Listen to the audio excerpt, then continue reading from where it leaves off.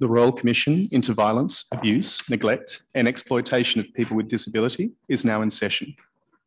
Good morning, everybody. I welcome everybody who is present in the hearing room or who will be following the proceedings on the live stream. This is the fourth day of our hearing being conducted at the Park Royal Hotel in Parramatta, and we are focusing on the experiences of people with disability who've been homeless or at risk of homelessness. And over the next couple of days, we will be having a particular look at the operation of houses in Victoria, boarding houses known as supported residential services or SRSs.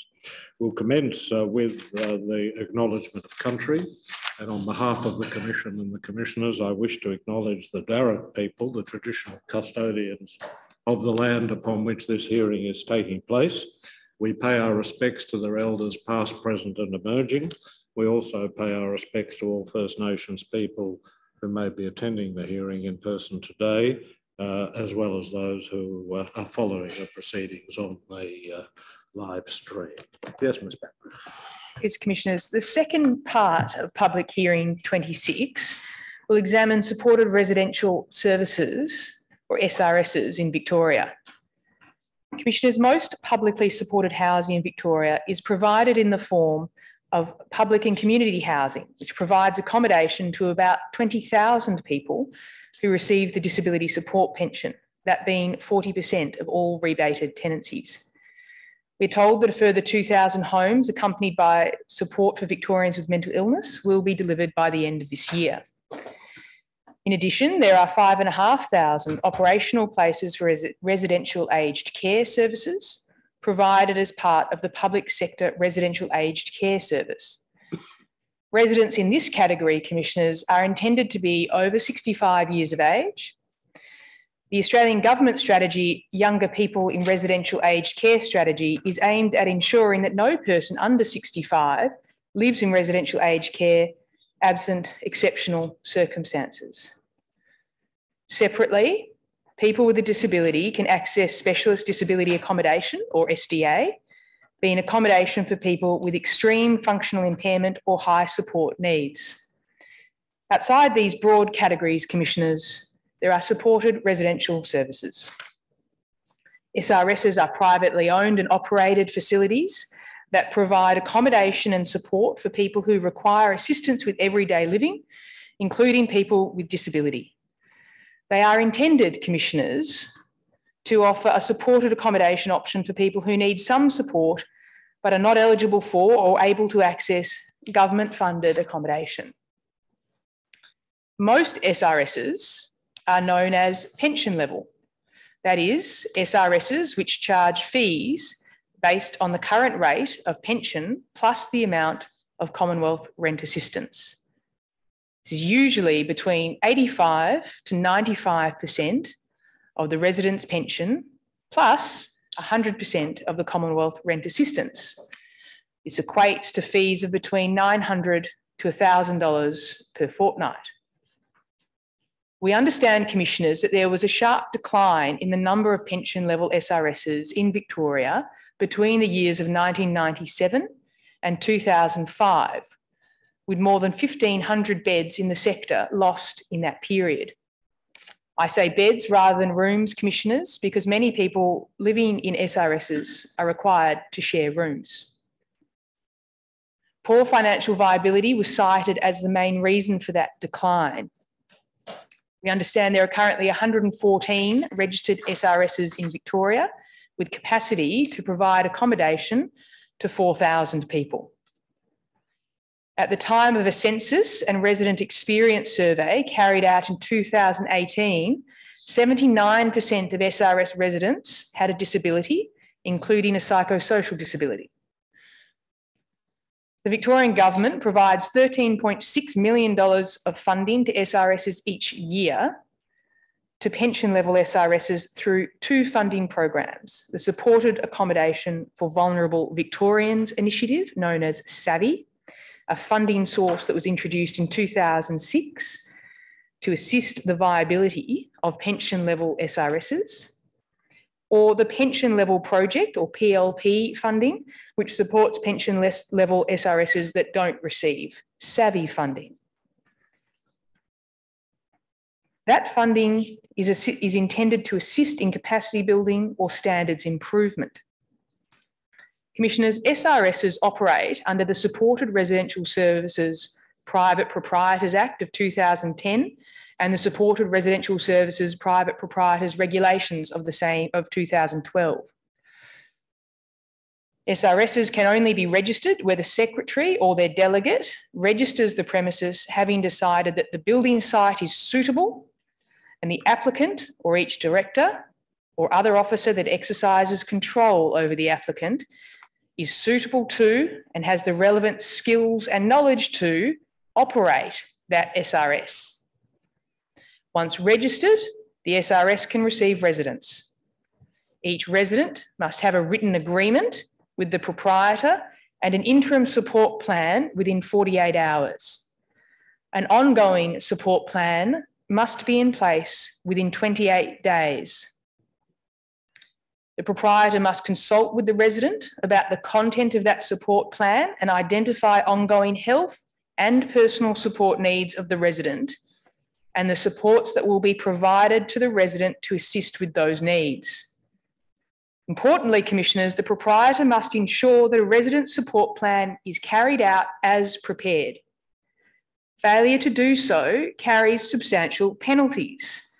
Although as you will hear, in the 12 years that SRS legislation has been in place, there's been no successful prosecution under the SRS Act, and only very recently has the first prosecution been initiated. There must, under the legislation, be one staff member for every 30 residents at an SRS. They must be appropriately trained, which is at least a Certificate 3 or 4 level qualification. The SRS must deliver the minimum standards set out in the regulations, including requirements around independence and choice, protection from abuse, standards of food, safety and cleanliness. There are questions, Commissioners, about whether the qualifications, capacity and staffing levels are sufficient to provide the supports required by the SRS Act and regulations. Those questions will be explored at a systemic level through witnesses like Belle. Belle's been a resident of an SRS for a number of years. Her ongoing support plan currently states, quote, she needs staff to do her laundry twice per week. Her room is always very messy. Needs staff to spend time to tidy and organise room every day. Her bedsheet needs changed every second week. Her room also needs to be vacuumed twice per week. The Commissioners will find that plan at bundle B3 at tab 25. Now, Commissioners, noting that Belle could choose to refuse people to allow people into her room, and recalling that this is not a hearing where we are calling upon this Royal Commission to make specific findings of fact, the photographs taken in Belle's room just last month cast some doubt upon whether those obligations are taken as seriously as they might be. The operator might show document ending 0006, which is recently been tendered as Exhibit 2. This is the recent state of Belle's room. Another photograph, Your Honour, of the same room at 0003, Exhibit 1, shows the same room from another angle.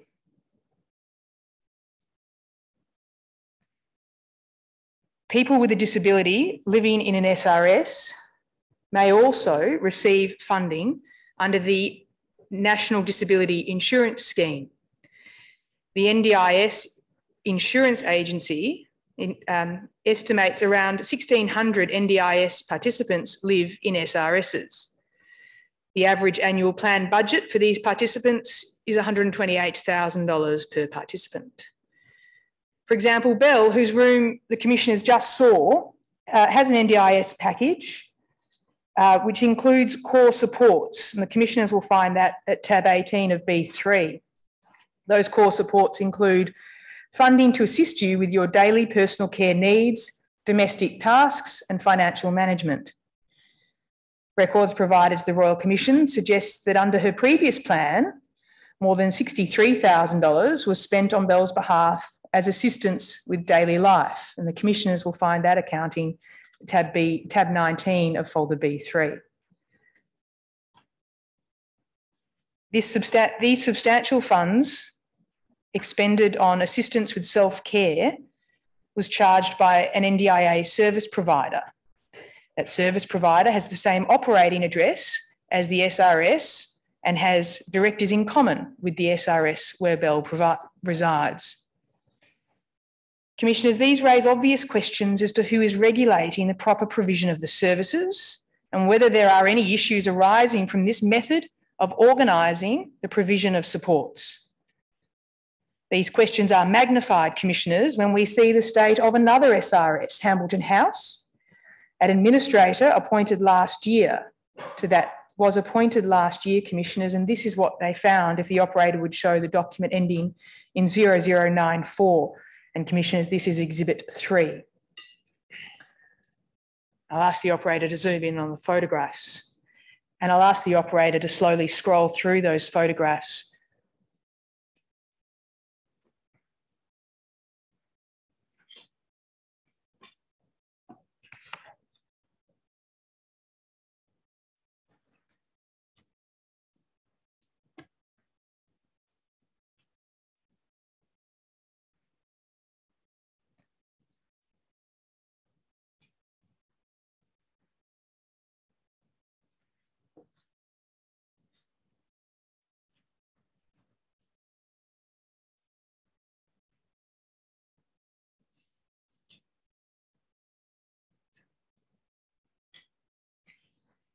Commissioners, we will examine what, if any, arrangements exist for monitoring the potential for overlap between the services under these dual arrangements, what steps are taken to ensure that residents are not paying twice for the same service or paying twice and receiving no service at all.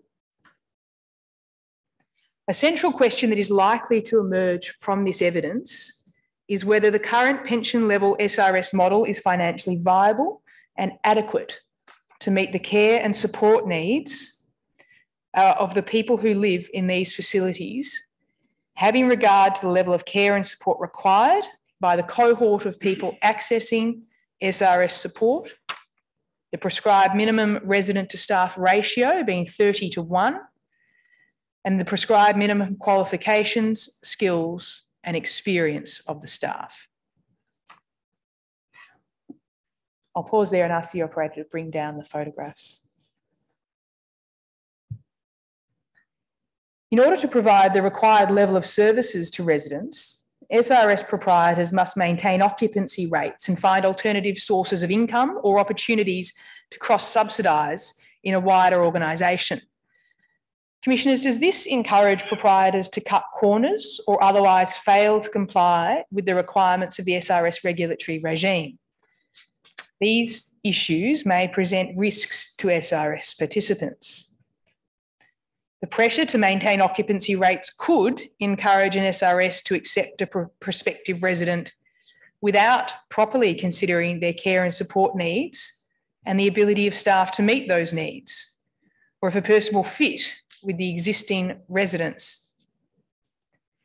The objectives of the SRS Act and the SRS regulations to protect the safety and wellbeing of residents living in is to protect the safety and wellbeing of residents in SRSs.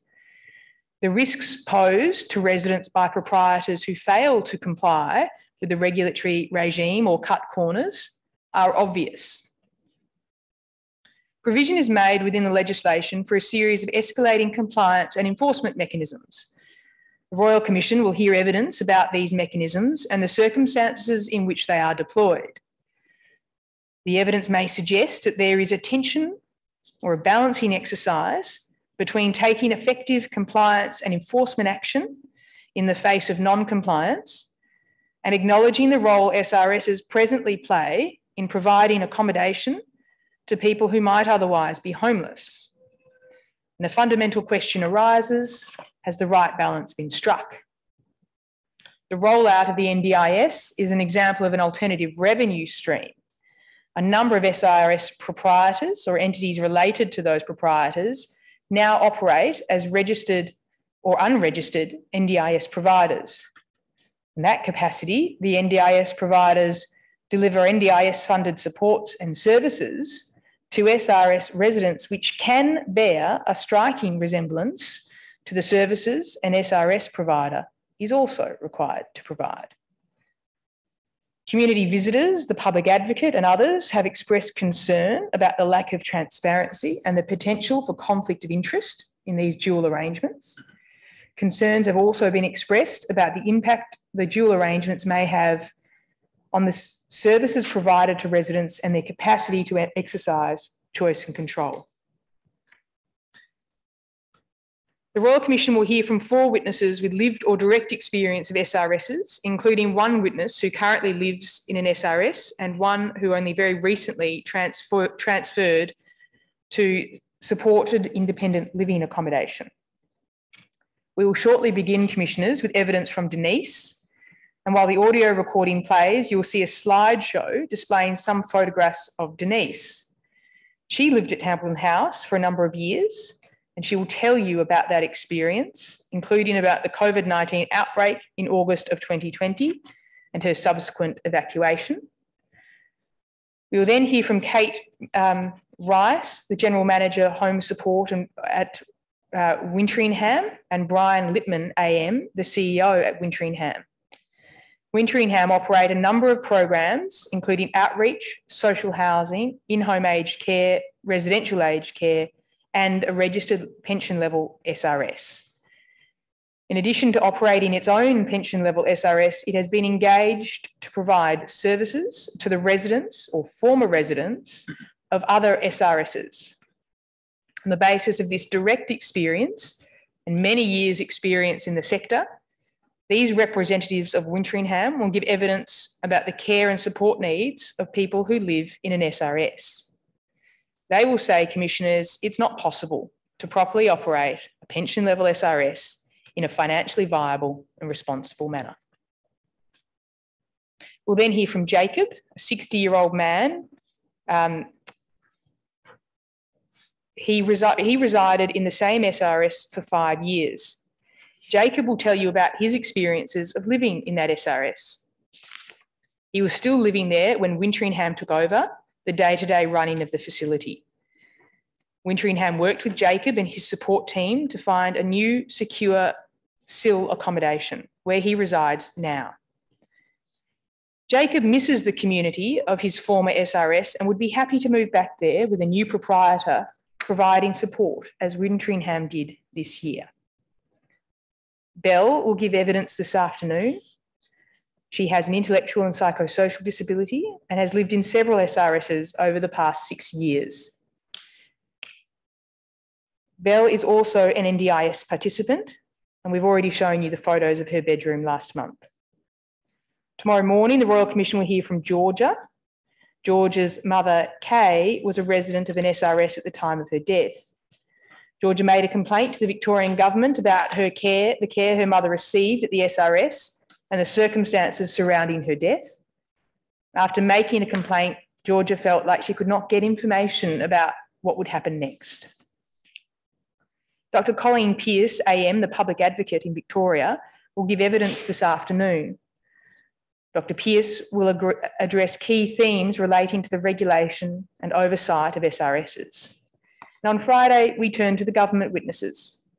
Over the course of 3 sessions, the Royal Commission will hear from Tracy McNay, the National Disability Insurance Scheme Quality and Safeguards Commissioner, and Samantha Taylor, PSM, Strategic Advisor to the NDIS Commission, as a panel.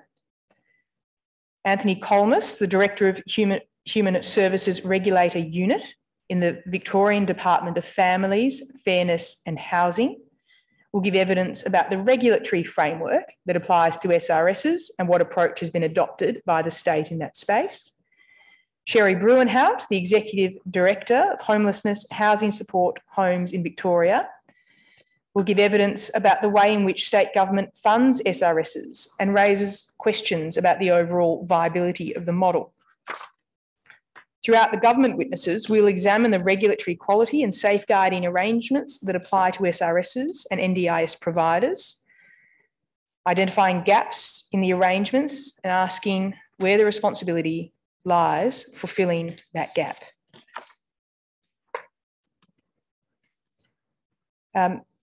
Commissioners, just before we play the evidence of Denise as a pre-record, I'm told that there is an appearance to be announced for one of the parties with leave to appear.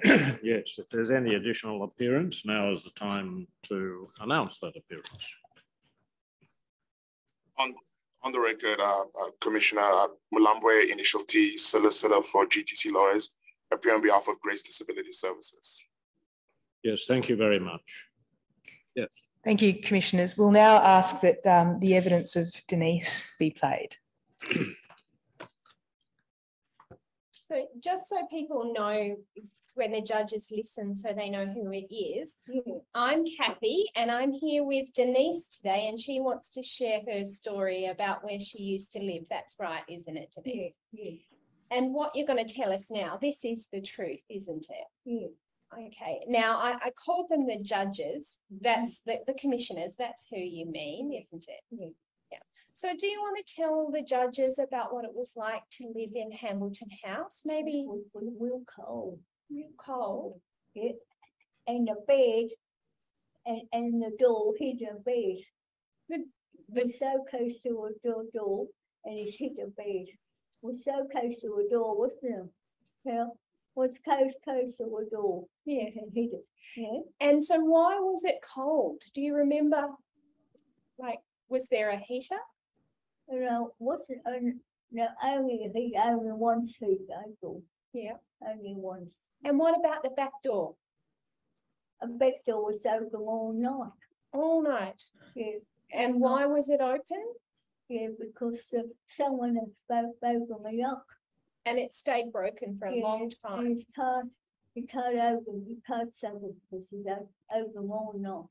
God, I was terrified in there. I thought that someone was going to come in and kill me. Yeah, terrified. Yeah. Terrified. Yeah, it was frightening.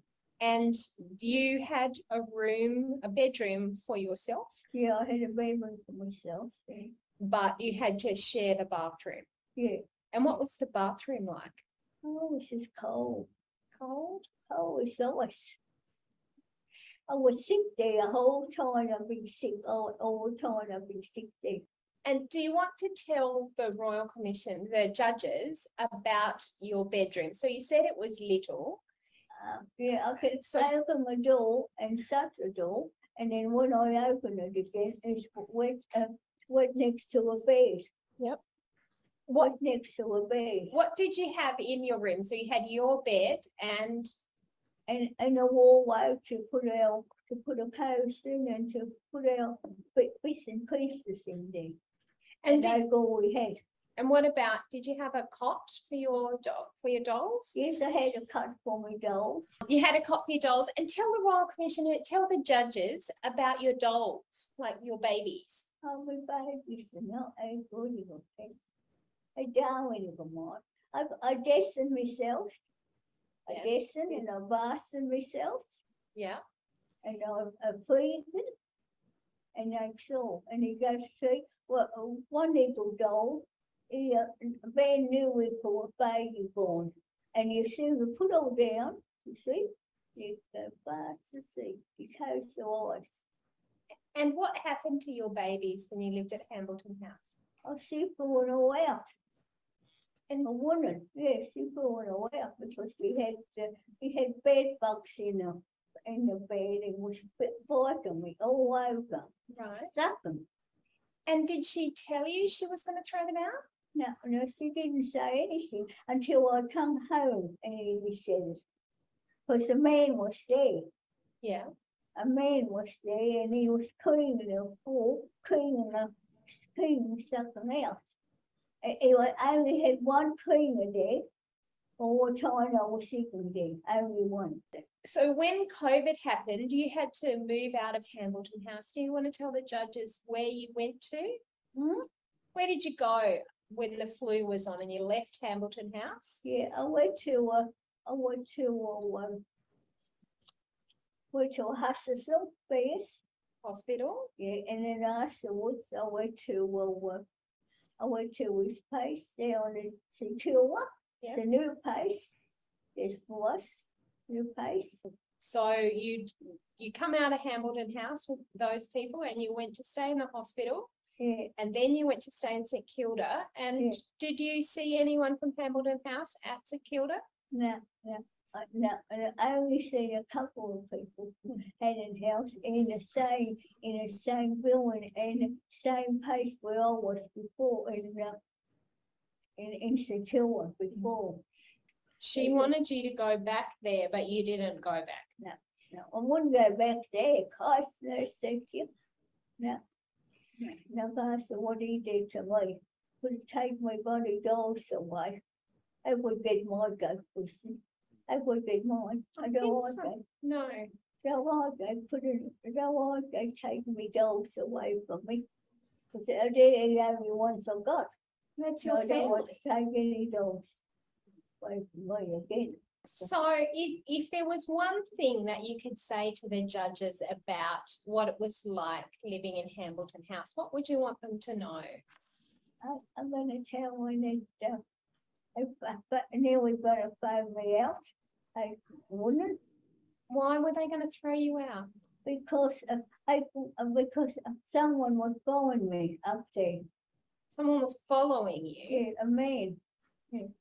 and he was, where did you know that man from? He come from Hambleton House too, the same. And he was following you outside Hambleton House. Yeah, he was following me all up there. And what did He you, was asking all the time, are you listen? What's in it? And what you, I guess it was a bad tongue to catch me, but it's not, it was him. and so what did you do? Did you tell someone? Yeah, I told people.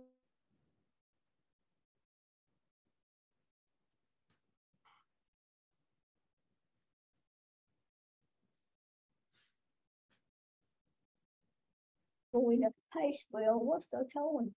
And that place, that's your friendship group that you Yeah, go. yeah, he was bringing up his and he was cooking them for women and up. Oh, you ever see scouts in the house that you didn't recognise, but I do. Do you want to tell us some of those? What else happened that we wouldn't recognise? Oh, God.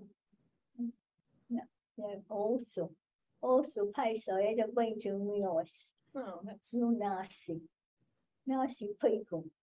And some of these people who throw things at you. people who live there will throw things at you. There was a man there, and he threw something at me, and he said, "Hey, what do you think you're doing?" I said, "I don't like it." I said, "Well, you don't have to throw things at me, that's because you don't like me, do you, eh?" He stuck up in the book, and he said, "You know, I don't like that. I don't talk to many people, even in our place now, I don't talk to many people because they don't like me. Some I don't like me, others don't." But you're happy now where you Yeah, are. I'm That's, happy now, yeah, much happier. Yeah, but we've been surrounded me and all, so I'm happy. that's very lovely. Yeah. Well, thank you so much for coming to see us today and for sharing your story, firstly with me, but also on this recording for the judges. So I'm really thankful. It's very important people tell their stories. Yeah, Is there anything you'd like to say in signing off? Anything else you'd like to share? no, I still.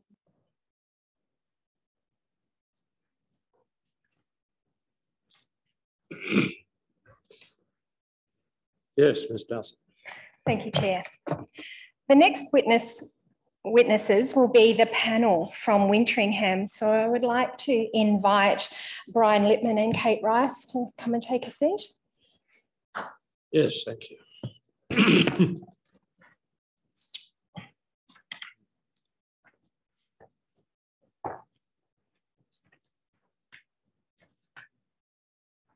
Please do sit down.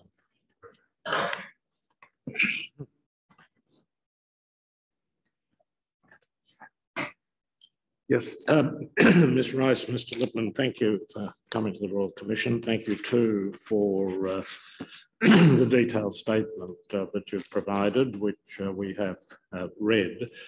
I'll explain where everybody is, not that there are so many people, but Commissioner Galbally, whom you can see on screen, is participating in the hearing from Melbourne. Commissioner Ryan is on my left. I'm the chair of the Royal Commission. I understand that each of you wishes to take an affirmation. I would therefore ask you to follow the instructions of my associate, who is located to my right, and he will administer the affirmation to you.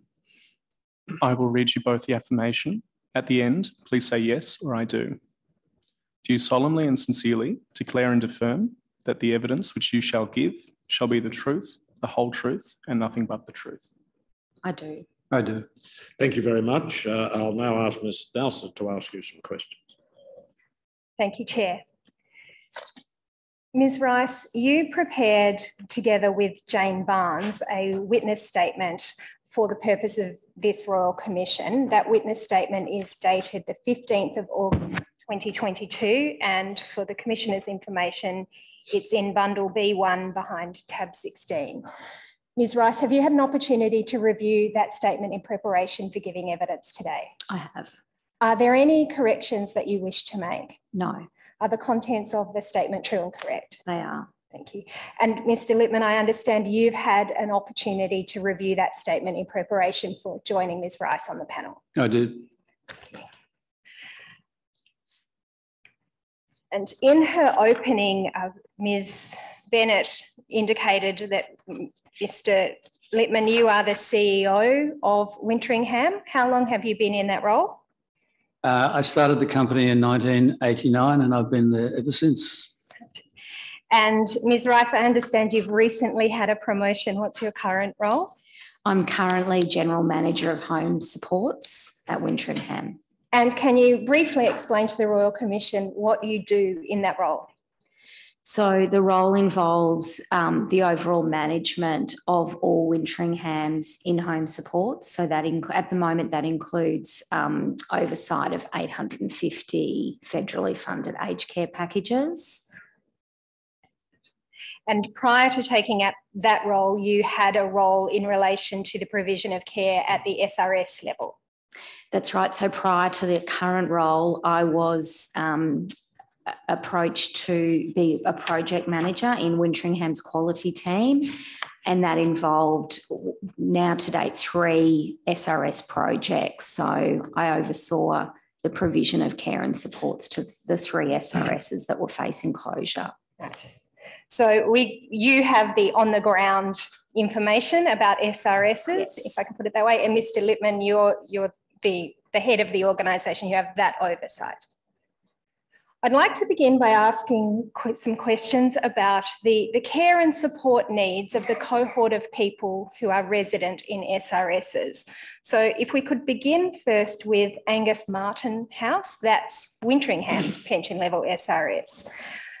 You've addressed this in beginning at paragraph 27 of your statement, but if I could ask you, perhaps Ms. Rice, if you could, to outline briefly, or Mr. Lippman, if it's a question better addressed to you, but what is Angus Martin House and who do you provide care and support to? I wonder if I can take it a step back and talk about, I know you want to talk later on about the viability of SOSs. I think it might be better if you just address the question. I'm sure Ms. Dowsett will come in due course to the topic you're anxious to address. Let's concentrate on the question and then we'll take the others as they come. Fine. Question again then? The resident profile of the people who live beginning at Angus Martin House. So what are their care and support needs?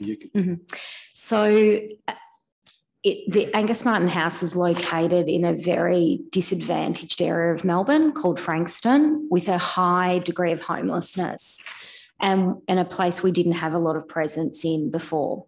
So the demographic of the clients that are being referred are generally local people there. We have a focus and a clientele of age 50 and above. So they're ageing people with disabilities that move into Angus Martin. There's more men than women at the SRS, but predominantly it's psychosocial disability, but really dual disabilities. So we see people with physical disabilities.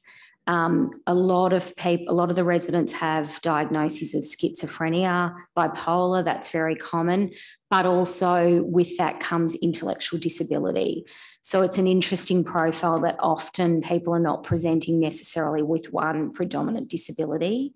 And because of our specialty working with people with alcohol dependency and drug dependency, and people of age, we get a lot of people who've got diagnosed alcohol-related brain injuries and brain injury coming to live there. How do residents make their way to Angus Martin House? What's the referral process?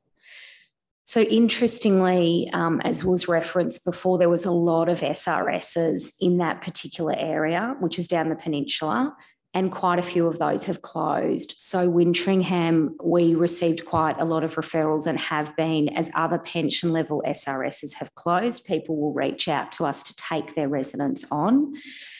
Certainly the large public hospital down there refers people, mental health, so area mental health services, NDIS providers.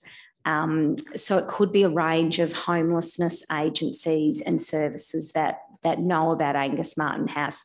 But because we do older people, it tends to be a place of choice that people reach out to us. And as Brian was just saying, Corrections Victoria.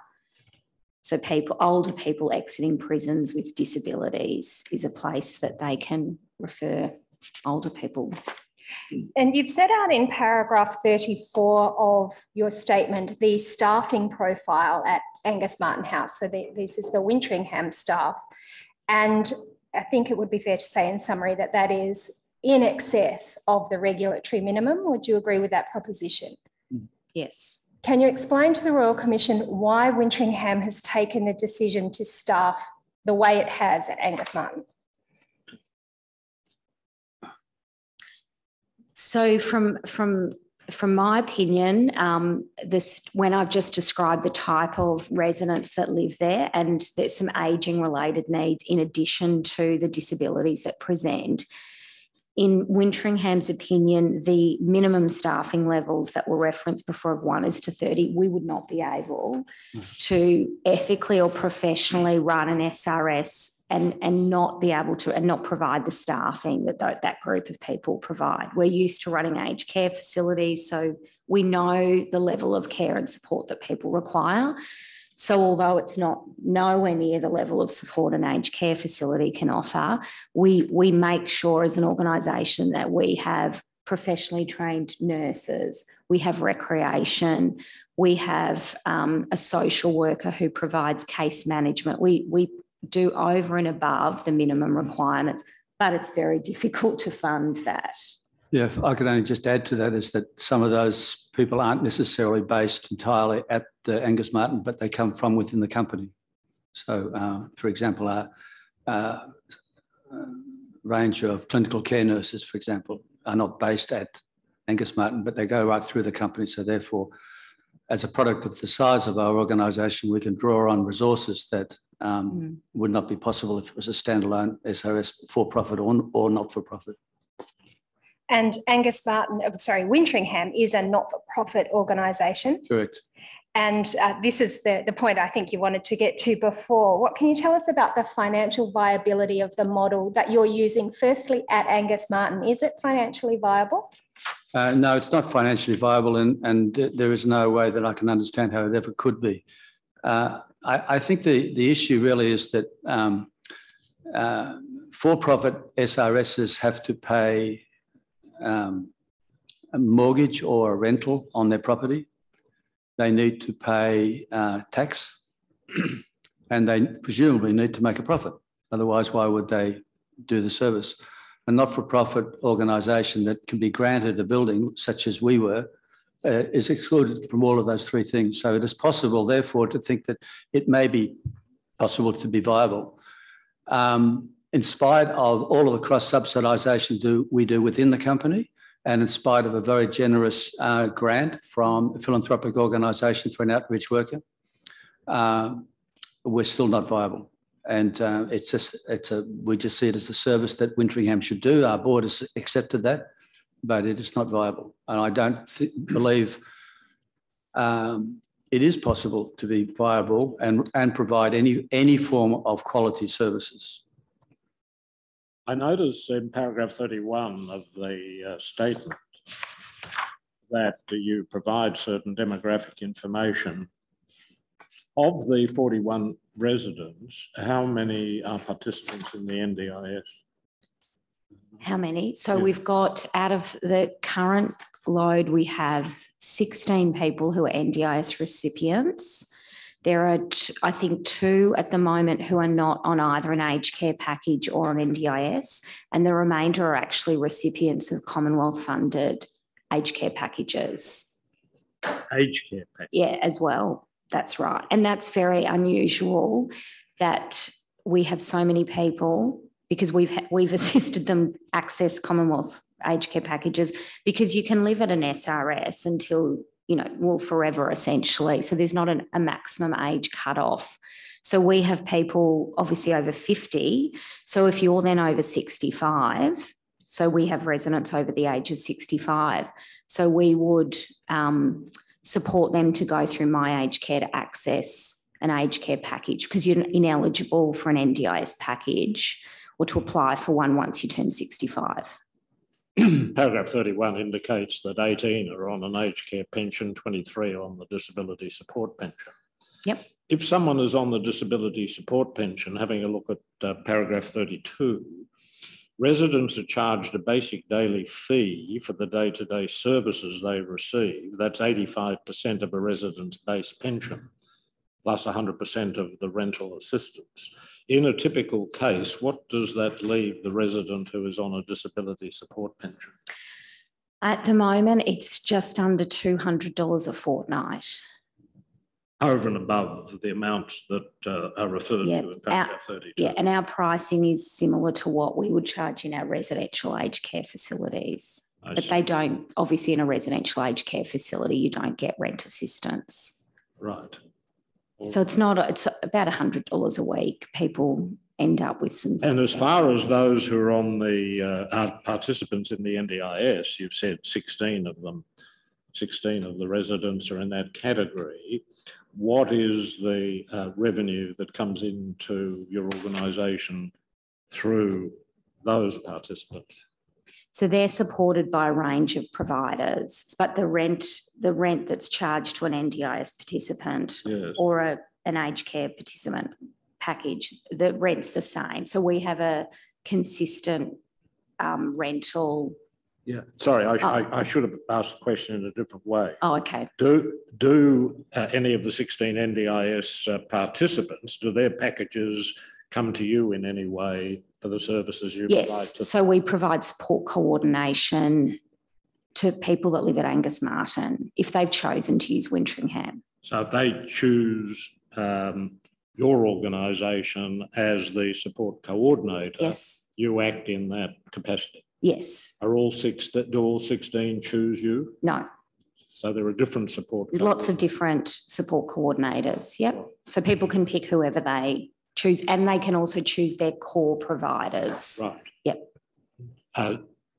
Do you provide any other services that might be paid for out of the NDIS package for the 16? Yep. So if you had say for example, if we have a client at Angus Martin and they choose to have Wintringham services, they can choose to have core supports, but usually it's around the category called community access.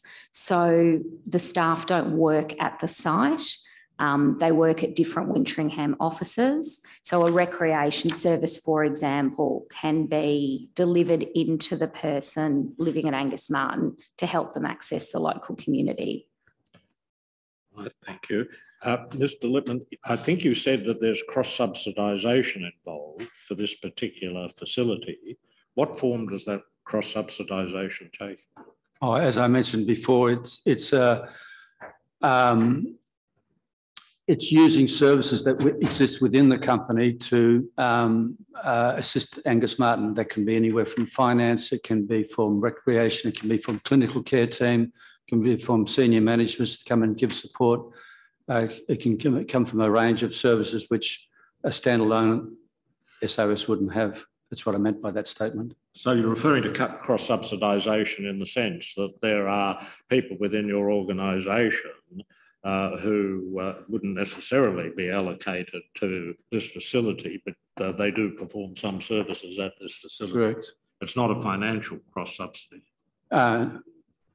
Not in a direct financial sense. Well, I suppose the closest one would be food. Yeah. We would charge for food, but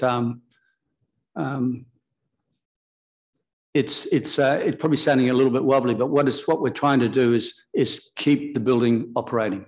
Yeah. And any way we can, and if we've got the resources within the company, we will do so. Is there a document that sets out the standalone financial position of Angus Martin, or is it absorbed within the general? Yes, there is. We can easily provide that. All right, we might get that in due course if that's all right. Yes, thank you. Thank you, Chair. Please do continue. Mr. Lippman, you mentioned that you might charge for food as one of the cross-subsidisation elements. Does that mean that Wintringham buys in the food and on-sells it into Angus Martin? Is that what you meant by that? Yes, I suppose that's we make the food, deliver the food, and provide it. Yeah. And within their rent. Yeah, and yeah, it's included in their rent. Within the funding arrangements for Angus Martin House, is there a budget allocation for food per resident per day? So out of their rent, how much of that is allocated towards food? Well, we would spend about $24 a day on each person. Each person. I might just say, as Kate informs me, that the SRS that we took over was running at $2 a day. The food. Yeah. Per person. Yep. Yeah, that's what the three places that we took over were running, from what we can gather, around about $2 a day. We spent $24 a day. Because they used a lot of donations. And can I say that is just an indication throughout all the services that we're providing. They're way in excess of what would normally exist. And that's why it's unviable. But yet we think that it's at a minimum. We think we should be actually doing even more. Just out of interest, the council assisting mentioned at some stage or other that there was funding from the Victorian government to assist in viability. I think it's called Savvy funding. Savvy funding, yeah. Do you receive that? Yes, but it's not much. It's 100 grand, isn't it? 100 grand. Yeah. $100,000 for 40 people, was it? Yeah,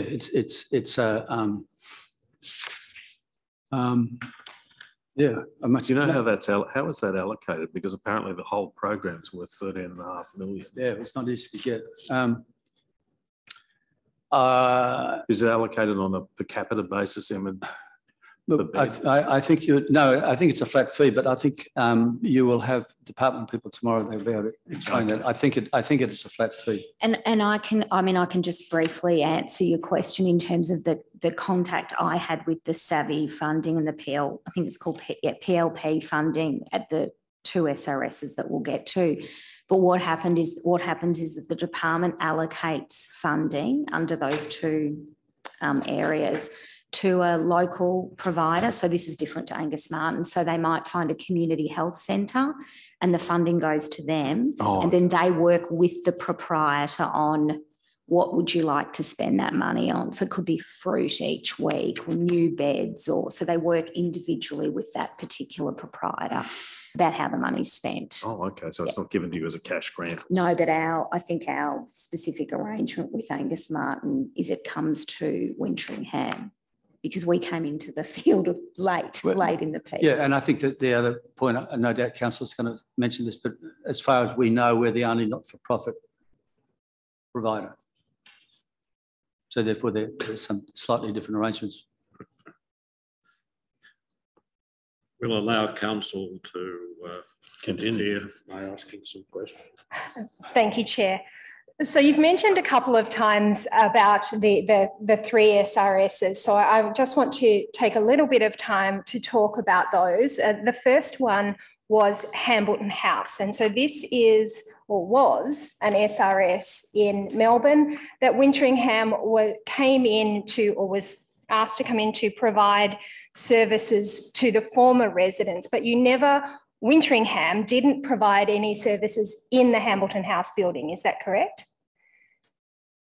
If I can refer to the person in the video that we just watched, she actually was a very recent recipient of a Winteringham aged care package, actually. So just before the COVID outbreak happened, that particular lady had actually come on to an aged care package, which was terrific. I think her support people had tried for a long time.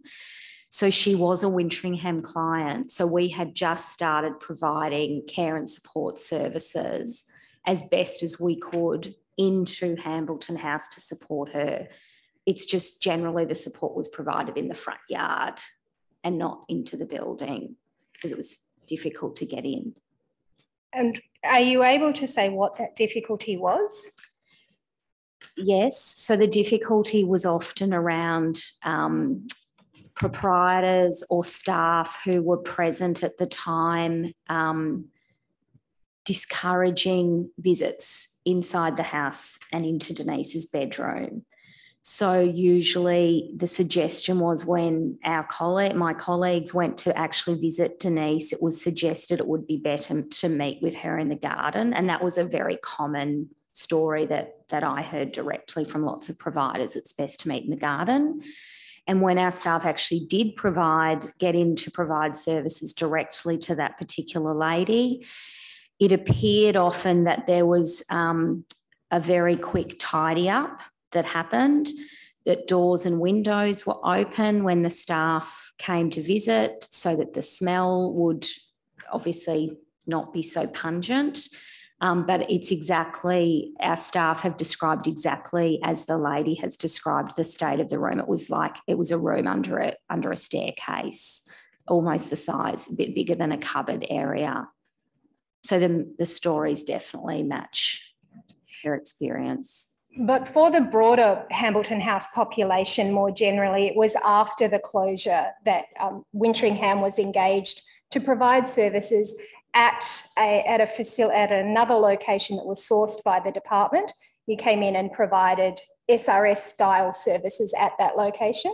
Yes, correct. And in the course of providing that service, you were given some photographs by the department from Hambleton House? That's correct. And can you just tell the Royal Commissioners what the purpose, as you understood it, of those photographs being provided to you was? So all the residents came to us at the Backpackers in St Kilda without any possessions. So the department approached me directly and said, I've got a series of photographs. Could you go and show, we don't know whose room is who, could you go and show the photographs to your residents so that they can select what items they would like brought to them at the Backpackers, including what items would you like laundered? Can I just briefly interrupt? When we say Backpackers, it was actually empty. It was a Backpackers. It became empty because of COVID.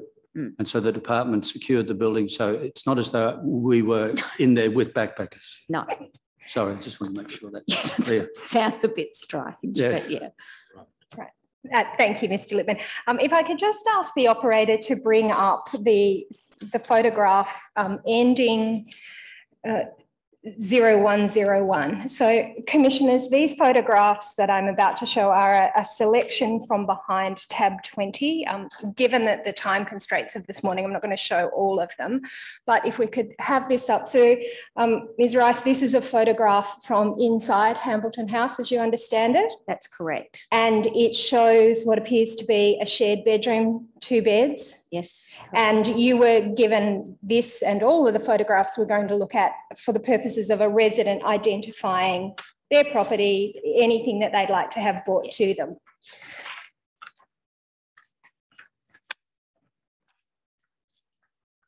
If we could turn please to the photograph ending in 104, is this. So this is a photograph of a mattress. And I think you were telling me that the resident whose mattress this was wanted it. Yeah, because he'd paid $4,000 for it. It was a Bambilo brand mattress. So I had to have this very challenging discussion that we weren't able to have it cleaned and then properly returned to him. So he was quite distressed because he told me that it was blood stained and it was actually full of bed bugs. If we could turn to the photograph ending 106. So this is another shared bedroom of a resident. That's correct.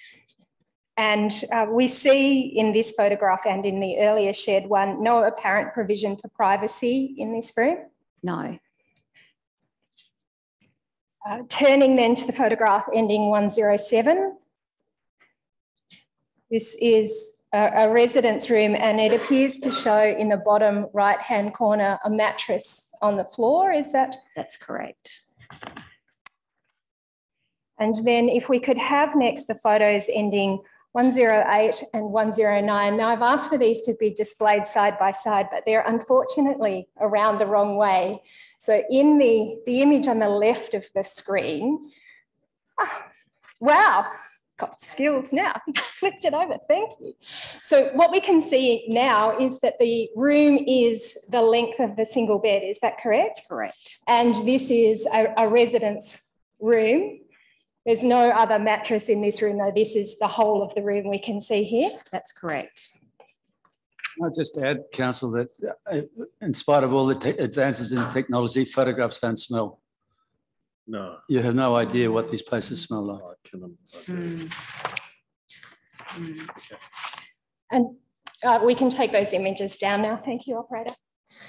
So you've set out in detail in your statement the services that were provided to the former residents of Hambleton House. And one of the things that you did was to find secure accommodation for all of those former residents. And you've outlined where you were able to find accommodation for them. But can you talk about the challenge of finding somewhere for these people to go? How did you find some accommodation? It was extremely difficult for our team because we had a 12-week time frame. So you can imagine in 12 weeks, it took several weeks to even get to know people and know what their support needs were. And then it was several weeks before the residents were even told that Hambleton was actually going to be closed. So initially, the group of residents, we had apart from 2 people, so we had 20 people saying, I actually want to go back. We've seen what it was like. I want to go back. That's home. I want to go back. So working with a group who were very institutionalised to say, actually, you can't go back. So we need to find somewhere else.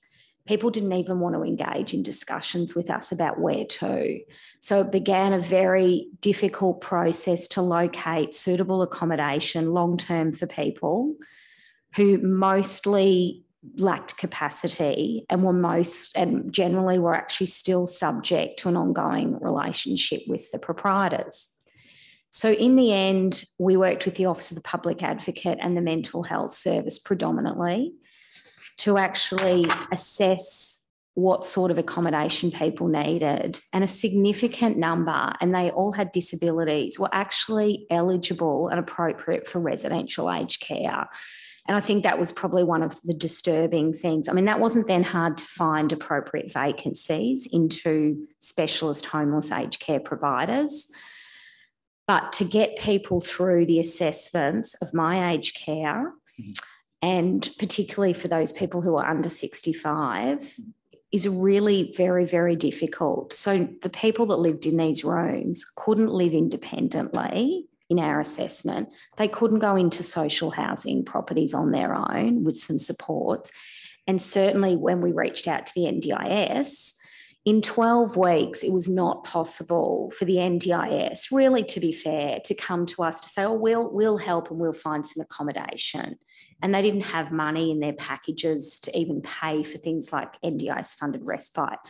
So we worked really hard to get people assessed for aged care placements, which includes Denise, so really successful. And then we looked to a very, very limited arrangement in Melbourne of some places that are more congregate living style that provide 24-hour support, which there's nothing much available. And then a couple of people were convinced, I would have to say, to move to other SRSs that were connected to the previous proprietors. And try as we might to convince them otherwise, they moved across to other SRSs and then onto another pathway. But so we essentially were able to find accommodation for everybody.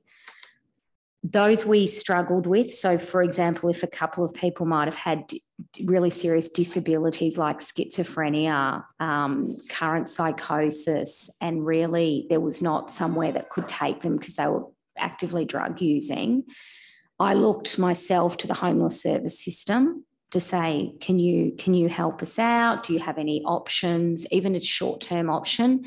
And the homeless service system really that exists in Melbourne were not really equipped to deal with people who have high support needs. So I had to approach crisis accommodation services and who are not used to dealing with anyone on NDIS. And so the pushback I got was, well, they're on NDIS, so therefore they're not really a high priority. You need to go back to the NDIS and try and get the NDIS to help. So we went sort of round and round. And in 12 weeks, it was very challenging. I mean, we got there in the end, but we got several people guardianships through VCAT, which is unfortunate. We had to get to that, but I really had to have the support of Office of the Public Advocate to really help me to push through some of these barriers to getting accommodation for people. But I couldn't get it. So no, but actually one lady, so none of the other NDIS recipients went into NDIS funded accommodation. Thank you. Wasn't there. Thank you, Ms. Rice. So that's the Hambleton House scenario, and there were two other SRSs that are related to one another, and I'll ask you not to say the names of the other SRSs, but this was the second project, or the second and third project, where Winteringham actually went into those SRSs and provided supports and services to their residents. That's correct? That's correct. And you say in your statement, you talk about the initial difficulty that you faced was identifying who were the residents of this SRS. There was an inconsistency in the documentation between who was on the list and who was in the buildings. Is that correct? That's correct. And so it took you some time to identify your residents? That's correct. And you implemented the, I'll begin again. The services that Winteringham provided in these SRSs, you modelled those off what you do at Angus Martin House. That's correct. And ultimately a decision was taken that the residents of those SRSs would be, the SRSs would be closed and those residents would move. But that wasn't our decision. That was no. A decision was taken. Yeah. And you then, without going again into the detail you've just provided for Hambleton House, you were able to work through that process and find secure accommodation for all of those residents. Yes. Our job was primarily to look after the service and the residents until the government, the assessors, decided what to do with the service. And while you were providing those services, Ms. Rice, I understand you took some photos inside each of these SRSs. That's correct. And I'd like to bring some of those up now. Operator, if we could have the photo ending in 90095. So this is, we see a bed and a curtain. As I understand it, this is a shared room, and so that the curtain is the privacy for the resident of this room. That's correct. At the time that Winteringham was providing services in this SRS, how many residents were in this room? 2. And operator, if we could now have the photograph that ends in 92. Ms. Rice, can you explain to us what this is?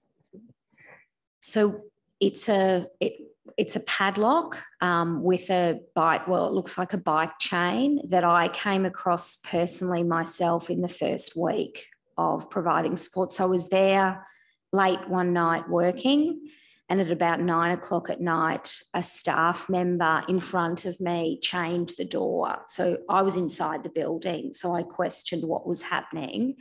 And the answer that I was given was that this was the arrangement that previous management had set up, and this was the way it was always done. Can I just pause you there? Yep. So this photograph is taken from inside the building. The front door, that's correct. These are the front doors. The chain and the padlock hold the doors shut from the inside. Yes. And what did you do other than you took the photograph? What steps did you take? So I immediately contacted the acting proprietor, who was Ernst & Young, who immediately contacted the head of Human Services Regulator, called him directly, and it was removed immediately and put out of, no one was able to do it again. Interestingly, though, as this was carrying, there were residents around me when I was quite horrified about it, and I asked them, do you know how to get out? And a couple of them said, oh no, we've seen what the code is, so we could get out. And then other people said to me, oh, I would have no idea. And they said, oh, well, we'd probably try and get out the back door, because I immediately was worried about fire and, of course, terrible. But the staff member who actually was attaching the lock, he genuinely could not see that there was a concern. He'd been working there for a long time. He genuinely couldn't see there was a concern, but he said he was operating under management direction. What would have happened if there'd been a fire? I don't know. People couldn't have got out. Thank you, operator. We can take that one down. So those 2 photographs are from one SRS. I want to now move to the second of the 2 SRSs. Operator, if you could put up the photograph ending in 0062. By the way, when you say Ernst & Young were the acting proprietor, I take it they were the administrator? Yes. Yeah. Yep. So this is a photograph. It appears to be of a bathroom, and I'm not sure if it's a PowerPoint or just a light switch is hanging off the wall. That's correct. Was this bathroom in use? Yes, it was. Operator, if we could turn to the next photograph, which is ending in 63. Now, Mr. Lippman, I understand that this photograph is taken from a video, is lifted from a video that you shot, is that correct? Yes, we were already in the building for about a week or 10 days, and I visited, and the manager who reported to Kate was telling me what the buildings was like, and I said, it's a pity I wasn't here when you first arrived. And she said, oh, we've got a room, we haven't opened it, I'll show you. And I took this video, and you've obviously taken a clip out of it again. Just have to remind you, as you obviously were acknowledging to me before, the smell is pretty powerful. So when the manager said that this room hadn't been opened, there was no resident living in here at the time? Not at the time. This is one of the strange things. Maybe Kate can talk more of it, because obviously Kate knows a lot more about this actual operation than I do. But the numbers of people that we expected to see at the site weren't there, which raises a whole range of issues which we're not competent to discuss. But where are they? Where were they? If we could turn, please, to the photograph ending in 0069. Ms. Rice, can you explain what this is a photograph of? So I took this photo, and this is a very small sample of some of the mail that we gathered and found in the office of the SRS. So we had boxes of mail. And who is the mail addressed to? So the mail was lots of names of people I would have to assume were ex-residents. And there was also mail for current residents that was just sitting there. Some was opened and some were sealed. And some of these residents weren't there. Just moving on quickly. So if we could have a quick look at the photo ending in 73. Now this shows a bed and a mattress on the floor, but Ms. Rice, I understand this is a staff bedroom. This is the sleepover room, which was in a sort of an adjacent sort of pop-up demountable, and bedtime was, we were told, or I was told directly, it was about 9 o'clock. So the person would go and hop into bed, I assume, at 9 o'clock. But it was quite set. You had to go sort of down a hallway, a ramp to actually get into the building. It was like a sleep out. Sleep out. The photograph ending in 79.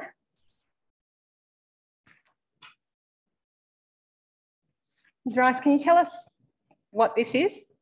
So this was a resident shower. So there was a tap and another tap that was adjacent to the side to get some running water out of, but it struck me as really disturbing to see a whistle, because I could have only assumed that was for someone to get help if they needed to reach out to a staff member. And the final photograph I'd like you to look at, please, is the one ending in 0085. And so this is a shared room, and we see that there are some wardrobes in the middle. That's correct. And it's your understanding that that's to provide privacy for the residents who live in this room? That's correct. When you were providing services at this facility, were there residents living in this room? No, so like the other photo, this was a room that the door was locked, that we unlocked, and I went in, and it was almost like, where are the people? Because it was like someone should have been living in there. All their belongings were in there, everything. And it was just, it was like it had been abandoned. Where had they gone? Well, that's the question. So we have suspicions where people went, but the lists, as you referred to, didn't match when on the day we arrived of who we thought was living there, who the NDIS thought was living there, and who actually was living there. I think the other thing to say is that in at least one of the bedrooms, there was a frail elderly woman sharing a room with a 35-year-old drug user. That was at Hambleton House, okay. Yeah, but still, but yes, it's definitely sharing was really common because you got a rent discount. Did you say you think the NDIS would have believed someone was living in this room? So when we tried to match all the records of who was actually a current resident and who was currently paying, none of the lists initially matched up. So is the suggestion the NDIS would have been paying for those people even though they were not? No, but their administrators might have been, financial administrators. Well, yeah, but they're through their plans, the address listed for some people would have still listed the SRS. But so no one told the NDIS, I assume, that people had moved. Were you able to ascertain, in the case, for example, of that room where two people would have been in shared accommodation, what they would have been paying to the provider before you came in, or is there no way for you to know?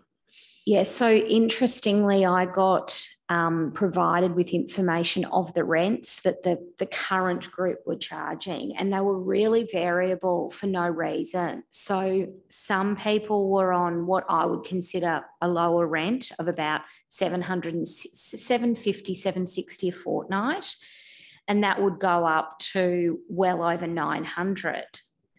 But there was no rhyme or reason that I could see of why people would charge different amounts when everyone's income was the same, essentially a disability support pension predominantly in this case, except that I came across, I suppose, evidence that some residents were written to saying your rent will go up by $20, $30 a fortnight because your care needs are increasing. Does that mean that if you take the lower of those amounts, I think you said 700, 760 fortnight, 380 a week, that the two people sharing that room would be paying both that between them $760? No, each of them. So that's the discount. That would be the cheaper discounted rate. So no, I'm sorry, I meant per week. So taking it per fortnight. Oh yes, yes, correct. $1,520 yes. a fortnight. Yes. For rental. Yes. For that accommodation. Yes. Yes. Yes. Almost more than you paid at that bid. Now, the chair asked you a question about where the missing residents might have gone to, and Ms. Rice said you had some suspicions. One of the things you've referenced in your statement is the concept of share housing, and we've also heard some evidence, and we'll hear some evidence later in the hearing about this model called pop-up housing. But you're aware of some of the missing residents being located in this share housing? That's correct. And how did you come to be aware of that?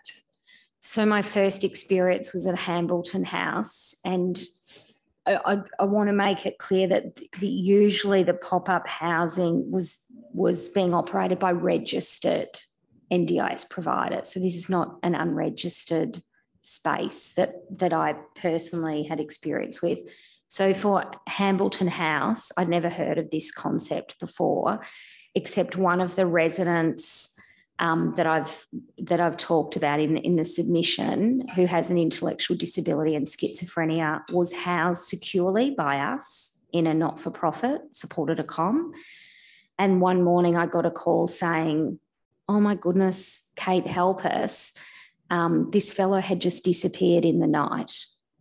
He was gone."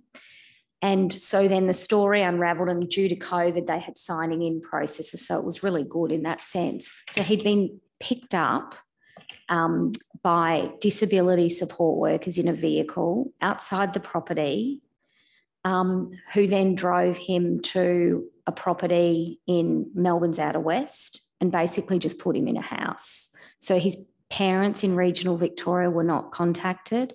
The NDIS was not contacted. State trustees who manage his funds weren't. So nobody knew where this poor fellow had gone to. He'd just disappeared. And then information started coming through that I want a different support coordinator. I want to change all my NDIS arrangements. So the whole NDIS process started coming to life. Anyway, so I initiated a report to the police through missing persons. And then I also did an urgent application to VCAT, which is a shame because the fellow probably didn't really need a guardian, but I was really stuck about how to get this fellow away, because he then told the NDIS and told everyone, I'm fine at the new place. They're looking after me. I don't want to go back to my older com. I'm all right here. And then he was subsequently appointed a guardian, but he was still moved a couple of other times to different properties, like bungalow style accommodation run by a registered NDIS provider. Sorry, can I just check? Do you mean SRS or NDIS? No, an NDIS support provider whom he didn't know. So they were sort of strangers to him that had turned up and essentially got him into the car and moved him. I'm a bit lost. What do you think happened? What I think happened is that I think there was a connection between probably the proprietors and this NDIS ACOM. I mean, yeah, that was information we were provided with, that there was a relationship there, because otherwise how would they know where to find him? And he told us that he was getting lots of phone calls to his mobile phone saying, we want to move you, we want to move you. But then within a couple of days of him moving, that's when, and the NDIS were able to tell me about this, that they'd received a phone call with the client saying, I don't want to be with my current NDIS provider. So all of that just happened really within a phone call. And you can imagine his parents were incredibly distressed. So now he's got a guardian, but it's been a very long road to actually work with him around getting into really a reputable NDIS funded accommodation service. Do you happen to know the value of that person's NDIS plan? No. Now, we are fast running out of time, but I do just want to ask you a couple of additional questions. SRSs have been described as accommodation of last resort. Would you accept that description?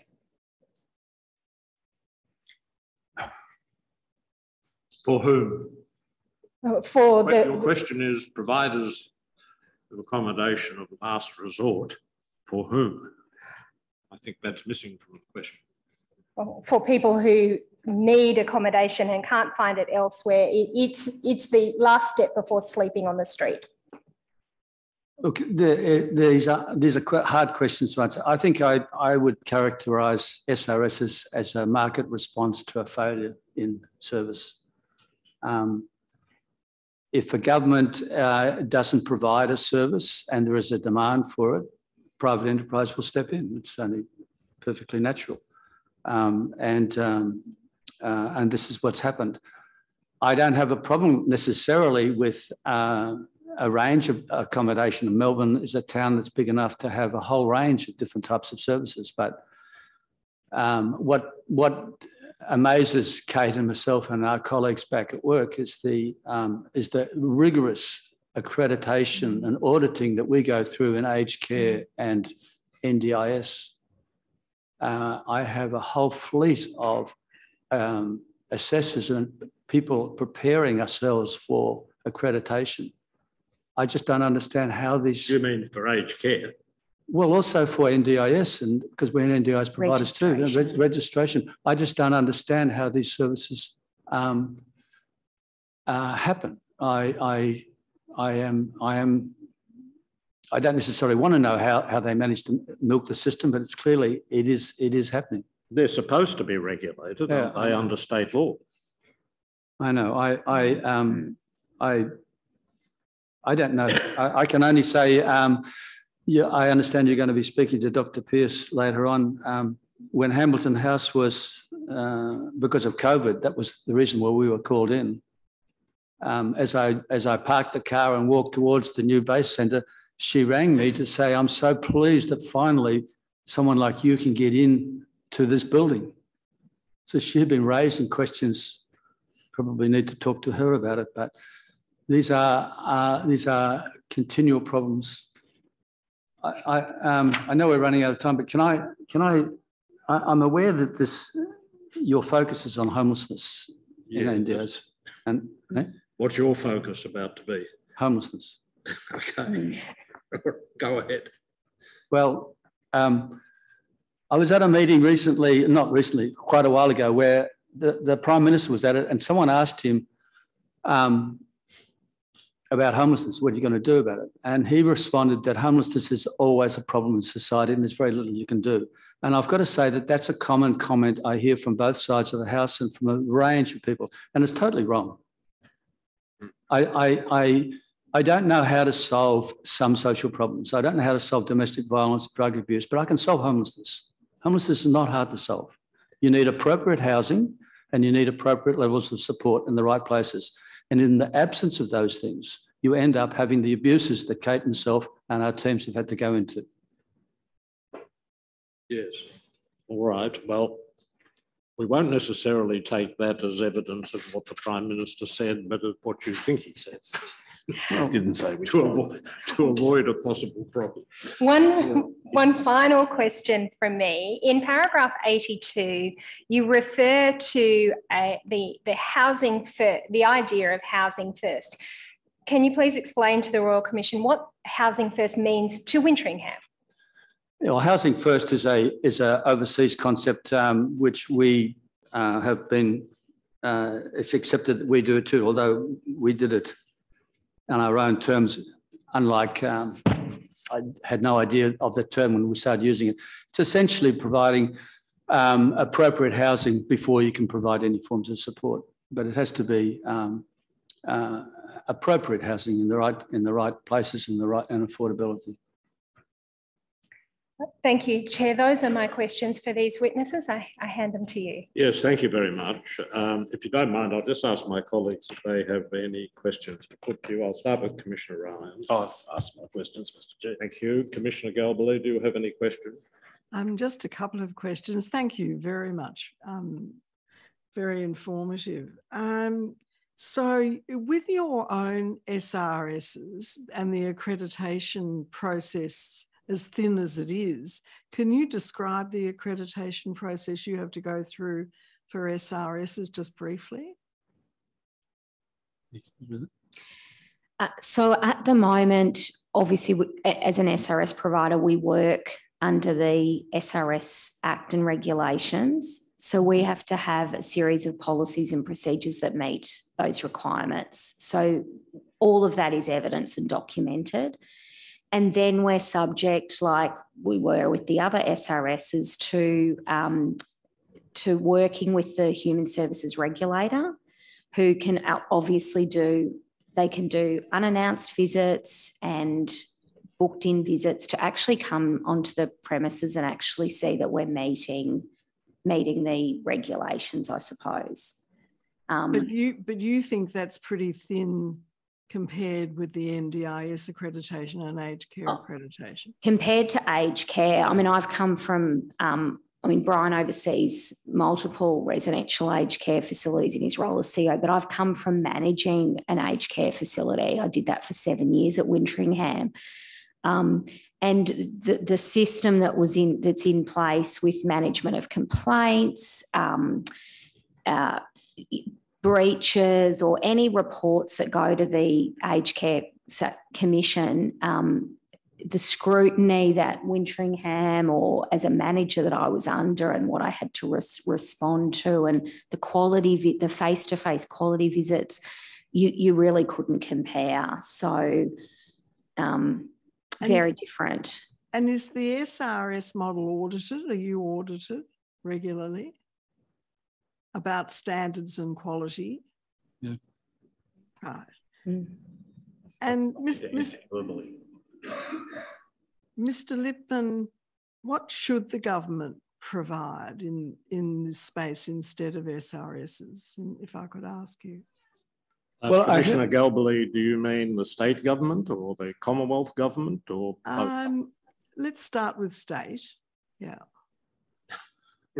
Well, I think that there are possibilities of having some interim service from independent housing to, in our case, aged care facilities. And they could be an SRS model, but it has to be run in a different way than it is now, and it has to be properly audited.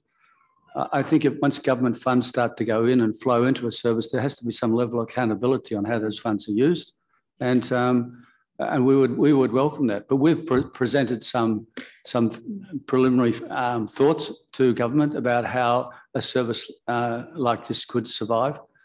They clearly, if you want to have the not-for-profit involvement in it, it needs to be viable, and I think it can be, but it can't be in the way it currently is.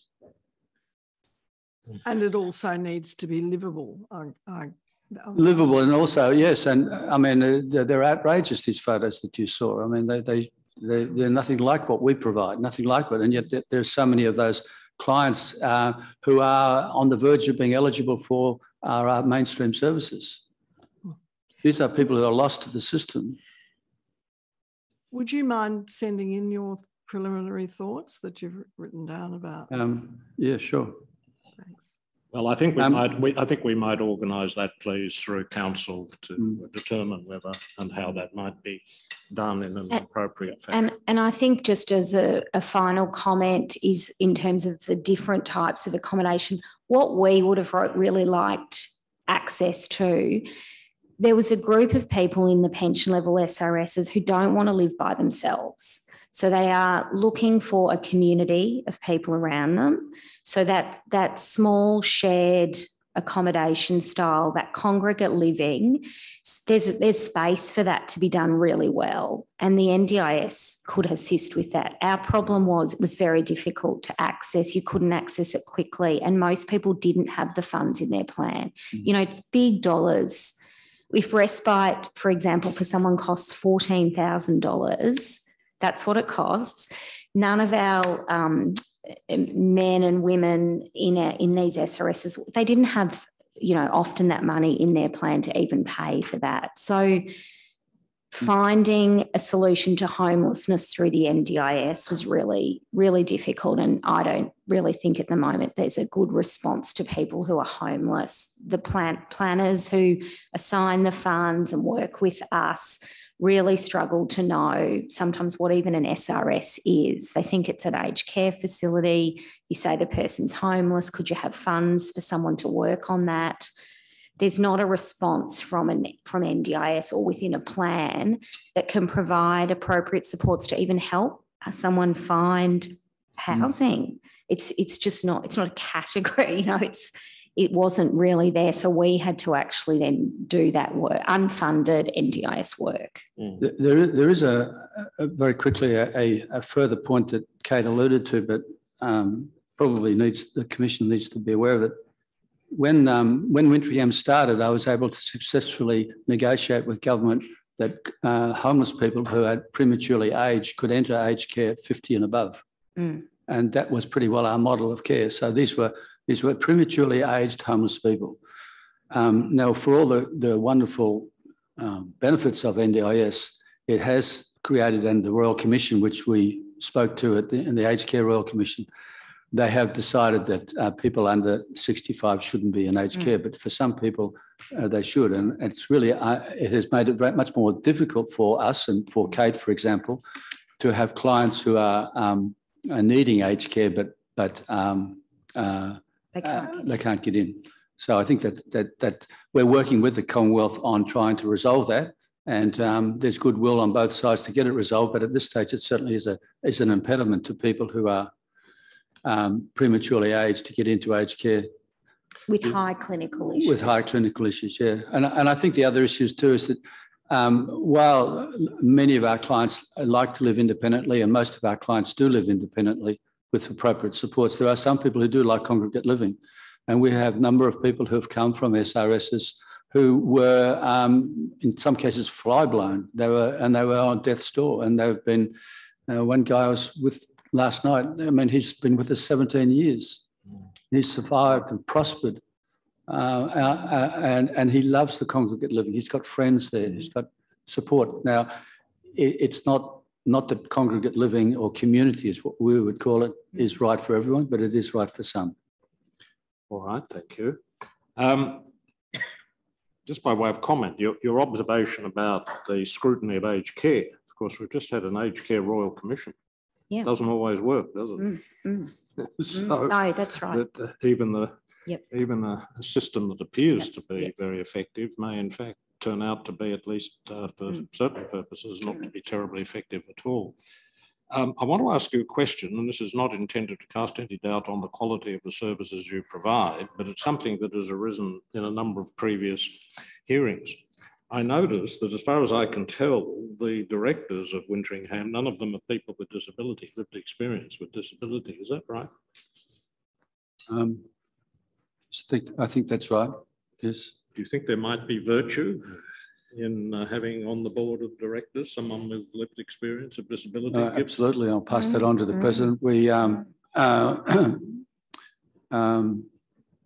absolutely, and it's always open for boards to work on I that. raise the issue because it's been raised in a number of other hearings with service providers. I stress I'm not raising it for the purpose of querying the work that you do, but it's a general issue that has arisen, and it's one for the Commission to consider. All right, thank you. I'm assuming there's no one who wishes to ask any questions. All right, thank you. In that case, thank you very much for giving evidence and for the written material that you have provided. As Commissioner Galbally indicated, your evidence has been extremely informative. Thank you. Thank you. Do we take an adjournment now? Yes, please, Chair. Until when? If we could take 15 minutes. So how long? 15 minutes. Well, it's now 11:35. Let us make it 11:55. We'll return. The Royal Commission is adjourned. Okay.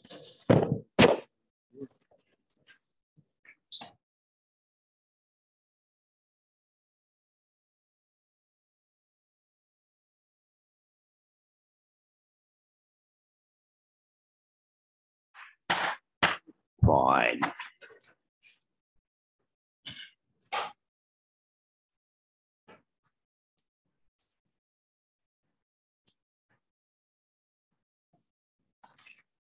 The Royal Commission is resumed. Yes, Ms. Bassett. Thank you, Chair. Before I hand over to Mr. Fogarty and the next witness, I would like to address the issue of tender of documents and tender the pre-recorded interview of Denise that was played earlier today. I tender the video into evidence and ask that it be marked Exhibit 26/07. And what's the reference for it, please? Does it have an identification? It doesn't have, oh, sorry, yes, IND.0181.0003.001. That enables us to know what it is. Thank you, Chair. All right, yes. that can be admitted into evidence. Thank you. Yes. Yes. Mr. Fogarty. Thank you, Chair. The next witness is Jacob, which isn't his real name, it's a pseudonym, and Jacob is a former resident of Grace Manor, also formerly known as Meadowbrook, situated in Melton South in the northwestern suburbs of Melbourne. While it won't be played today, Jacob participated in a pre-recorded video with me in June. That can be found behind hearing bundle B1 tab 1 and a transcript behind B1 tab 2. There are also some documents associated with Jacob, 4 of those in hearing bundle B3 behind tabs 1 to 4.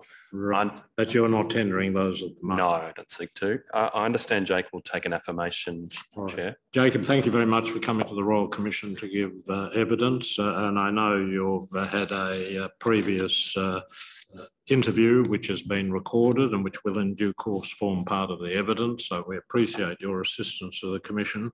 If you would be good enough to follow the instructions of my associate, who's over here, he will administer the affirmation. Thank you. I will read you the affirmation. At the end, please say yes or I do. Yeah. Do you solemnly and sincerely declare and affirm that the evidence which you shall give shall be the truth, the whole truth, and nothing but the truth? I do. Thank you, Jacob. I'll now ask Mr. Fogarty to ask you some questions. Thank you, Chair. Jacob, before I ask you questions, I'd like to acknowledge that your experiences at Grace Manor prior to January this year, when Winteringham took over administration, and we heard some evidence, and I think you sat in through that evidence today, involved for you a lot of frustration in how it was run. I'd like to thank you for coming today, and I'd like to thank you for the pre-recording that you've done to assist the Royal Commission to understand your experience.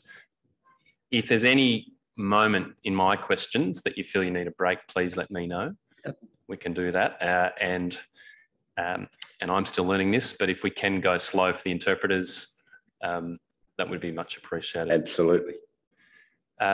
Jacob, you were born and raised in Sunbury, which is in North Western Melbourne, Yes. and you're the youngest of 4 boys. Yes.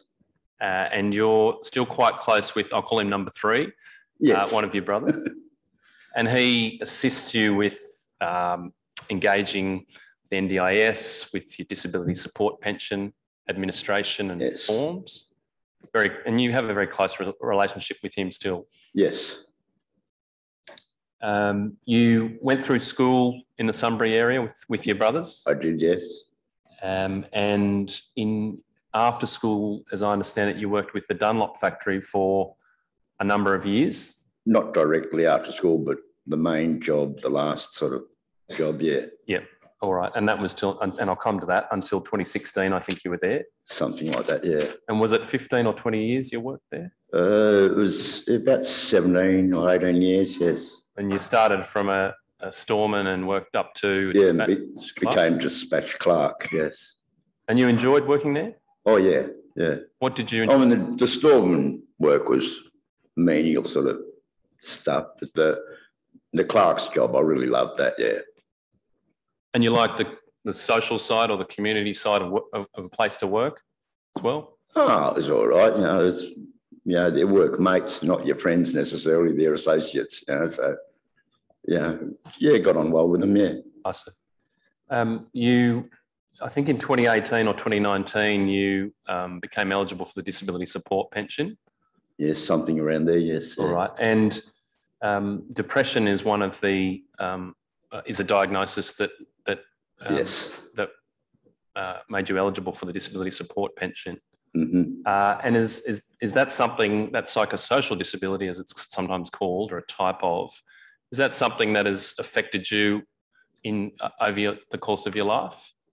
It wasn't something I recognised in my early life, but as I got older and met other people with depression and that, I recognised things that I'd had all through my life that were there, like even in HSC at one stage, which is one morning when Mum woke me up, not going, and I stopped going for about a week, and she got the prefect from the school to come and chat to me to get me to go back to school, yeah. So as early as your teens, there was something there? Certainly, yeah. All right. You also have a physical disability, ankylosing spondylitis? Yes. All right. And how does that affect you?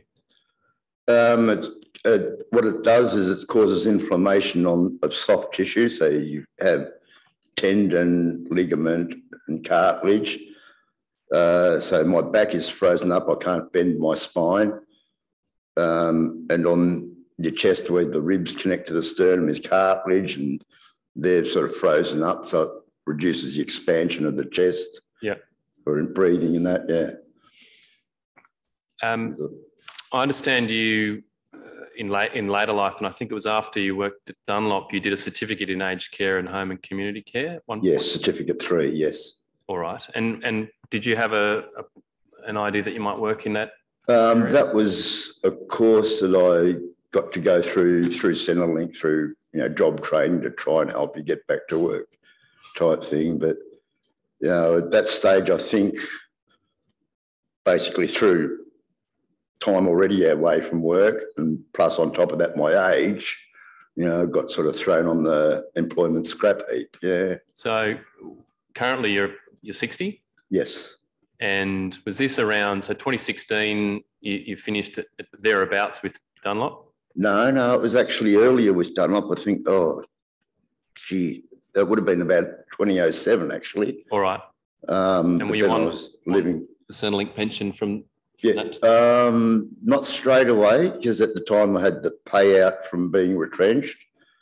And then Mum passed away and got some money from that. And basically with the depression, it was a matter of getting around to things, not getting around to things sort of thing. So I never got around to joining up to Centrelink and that until I ran out of money. Right. Basically, and then I sort of had no choice, better do something about it. Yeah. And did your brother assist you with that at the time? It was later on when I was got told about the NDIS and advised to go in after that I got advised to get somebody to help with it. And so I signed him as power of attorney because he's really good with the dotting the I's and crossing the T's sort of stuff, yeah. All right. In terms of where you've lived over time, when you were at the Dunlop factory, you lived in a private rental in Coburg for some time, is that right? And I think you paid the real estate, you engaged with the real estate directly? Yeah. And then you moved from that property to Oak Park, another suburb in Melbourne. Yeah. And you stayed at Oak Park from 1995 to September 95 until the SRS, so till 2016. So 2016 is when so 21 years, yeah. All right. And you left there because the landlord's son was going to move in, is that right? Something? No, I was getting evicted, and with things that were happening and that, I was getting behind on bills and rent and stuff too, yeah. All right. Have you lived in public or social housing in your life? Never before, no. Have you ever applied to? No. You haven't, all right. Is there a reason for that? Never had a need to before. What about before going into Grace Manor, the SRS, or Meadowbrook as you sometimes call it? Did you consider public housing then? No, never thought about it, no. All right. I think you've just given some evidence that you're on the NDIS. Yes. And I think your brother assisted you to apply. Yeah, to navigate through that, yeah. Organising appointments and paperwork and everything, yeah. Looking back, is it something you think you could have done on your own? The application side of things and the assessment side of things? Well, I've got a reasonably good head on my shoulders, so I could have probably done it in the long run, but like with that depression, that would have been a long, drawn-out process. It would have been slow getting to things and letting things go by. And so with him, he was all over it, sort of thing. Yeah. Yeah. You've a support coordinator. Yes. And you're, in my words, but tell me if I'm wrong, you're happy with how they support you and assist you with the NDIS? My support coordinator is fantastic. My support worker's great. Yeah, I've got a good. I've been lucky that I've got a good team. I've seen some bad ones. Yeah. All right. Can I ask you to reflect back to 2016? You moved into Grace Manor. It's in Melton South, correct? And that's not far from Sunbury, is that right? Not a long way, yeah. And was it an area, Melton South, that you would have gone round as a young person or as a kid? Used to, like when I played squash and that, we went there to play against teams there in squash and that. So it was occasionally I went to Melton, but not a lot, but I was familiar with it, yeah. When you moved into Grace Manor, do you recall how many other people were there roughly?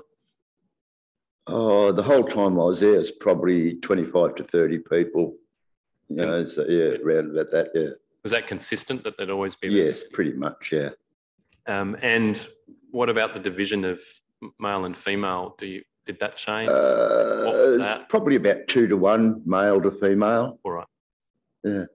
And again, is that consistent over you were there 5.5 years? Yeah, that stayed pretty consistent, yeah. And what about age-wise? What were the... Oh, geez, we had people as young as 20, 21 and right up to people that were 60s and 70s even, yeah. All right. And did you have your own room? Yes. All right. And you saw earlier in the evidence from Wintringham some photos. Yes, I recognised some of those rooms, yeah. Some of those were from Grace Manor, were they? Yeah. All right. And you had your own room, but were there share rooms of the type you might have seen in those photos earlier? Yes, there was the one that had the share room where the people had gone missing. I was actually recognised the room and know the people that were in it, yeah. I see. Can I ask you this? When you moved into Grace Manor, did you have a personal support plan or a support plan? Not that I'm aware. I think when I first got there, they sort of done the paperwork that they had to do, but nothing really happened and it was never updated or anything, yeah. All right. When you say paperwork, was that an agreement or a plan, or do you not remember? Oh, it was like the rental agreement type thing, but there was something, I think, with a personal plan or something that they basically wrote down from the disability things that I had there. They sort of worked it out from that. So it wasn't so much going through it with me, but yeah, no, that was just doing a bit of paperwork. Nothing ever happened with it. What about overtime? You're there 5.5 years. Nah, never. You ever sat down and discussed around what supports you needed? Never. No. When you moved in, just to be clear, you were on a Centrelink pension that wasn't the disability support. Yeah, pension. I was on New Start. You're on New Start, and then two or so years in, it changed. Changed to the NDIS, yeah. To the disability support pension. Disability support pension, yeah. Sorry. And probably at the same time, that brother was assisting you to apply for NDIS. Yeah. All right. How did you get to that place in the beginning? Well, we were looking for accommodation that I could afford and everything, and through Vinicare. And at the time, it was actually something new that they came across. I actually think it was my brother that found out about it from somewhere and mentioned it to the guy, and he was like, "Oh, wow, this place." Yeah, so it was something new for them too at the time. And so it was through them that we found it, yeah. Okay, thank you. When you moved into Grace Manor in 2016, you were charged, am I right, $330 a week? Yes. All right. Did you say a week? A week, so yeah. And that didn't change until 2021, is that right? That's right, yeah. And it went up to 360 a week, yeah. A week. Thinking about both your New Start, but then also your disability support pension, how much, when it was $330 per week, were you left? When I first moved in there and was on New Start, it left me about $20 a fortnight. A fortnight? After the rent and that was taken out, yeah.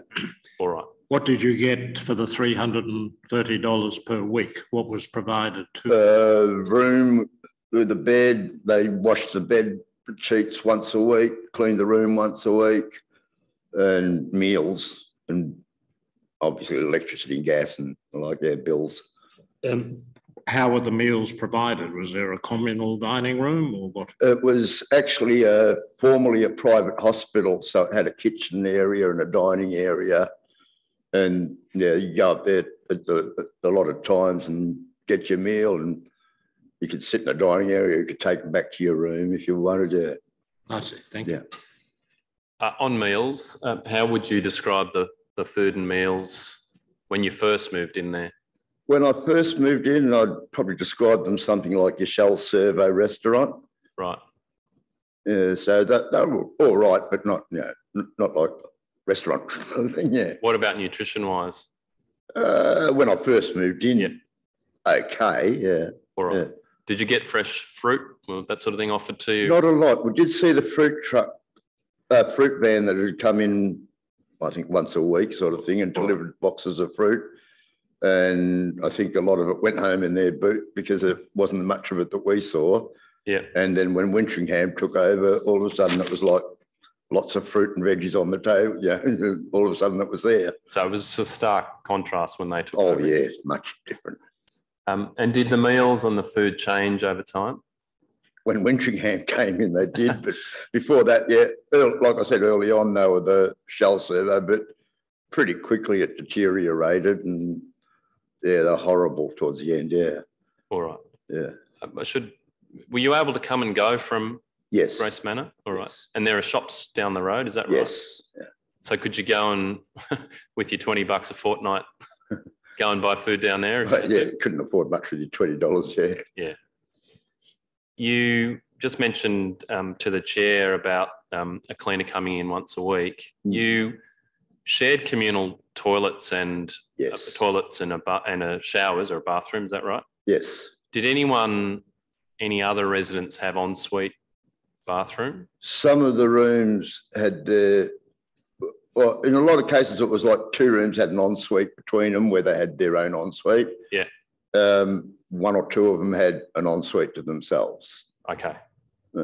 How many people would have had ensuites? No. How many people would have shared the communal toilets? Communal toilet? 20, 25, some. All right. And what about you say the cleaner came in, but was that cleaning for the bathroom?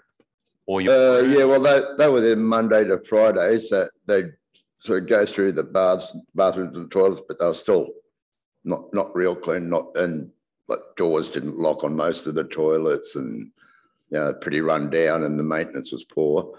Yeah. But then they didn't have cleaners on the weekend, but people still use toilets and showers on the weekends. Yeah. Of course. And you're talking about cleaning the communal part areas. Yeah. What about your room? Did someone come and clean your room? Once a week, yeah. All right. They'd sweep and give it a sweep and a mop sort of thing, yeah. And would you be there always, or sometimes they'd come when you weren't there? Sometimes they'd come when I wasn't there, but usually I'd sort of work with the cleaner, right? They'd make sure they were able to get in if I wasn't there. Yeah. All right. Do you think that was enough enough assistance for you with cleaning of your room per week, or not?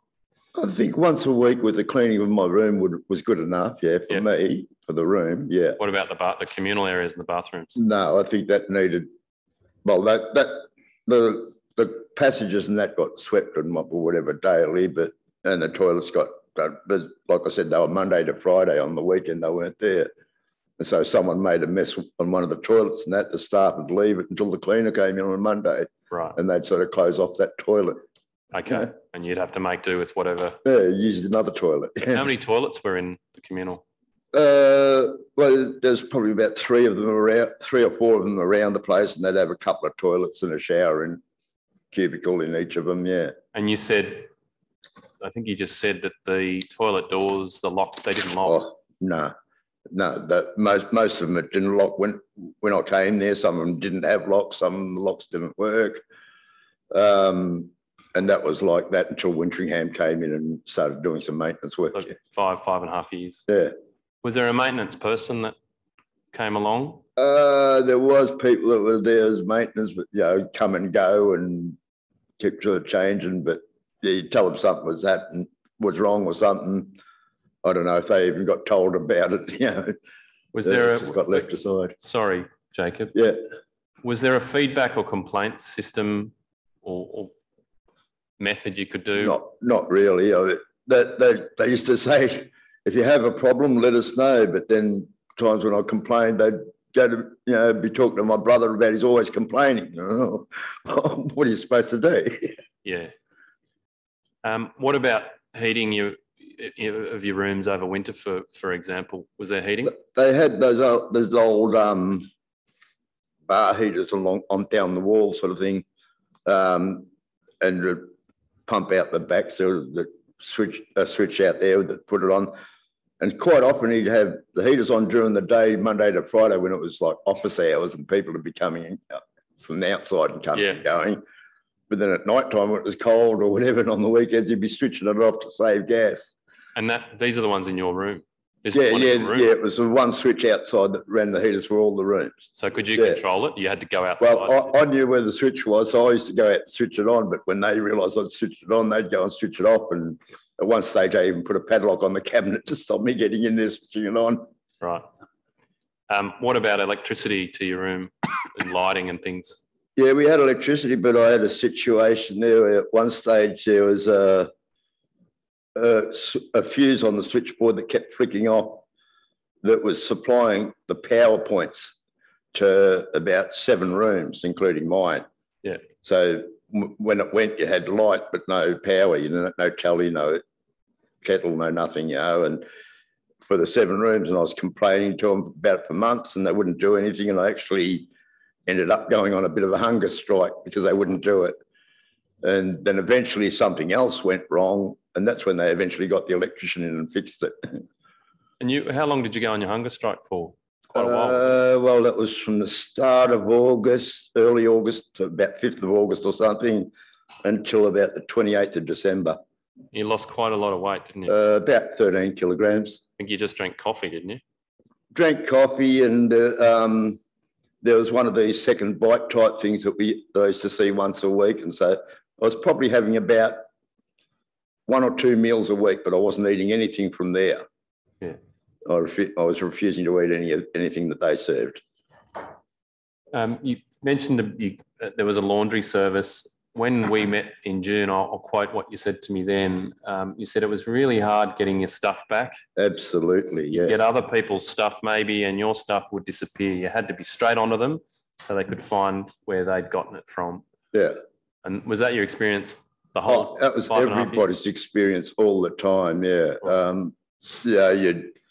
I would only give them 3 or 4 things at a time to wash so that I knew what was there.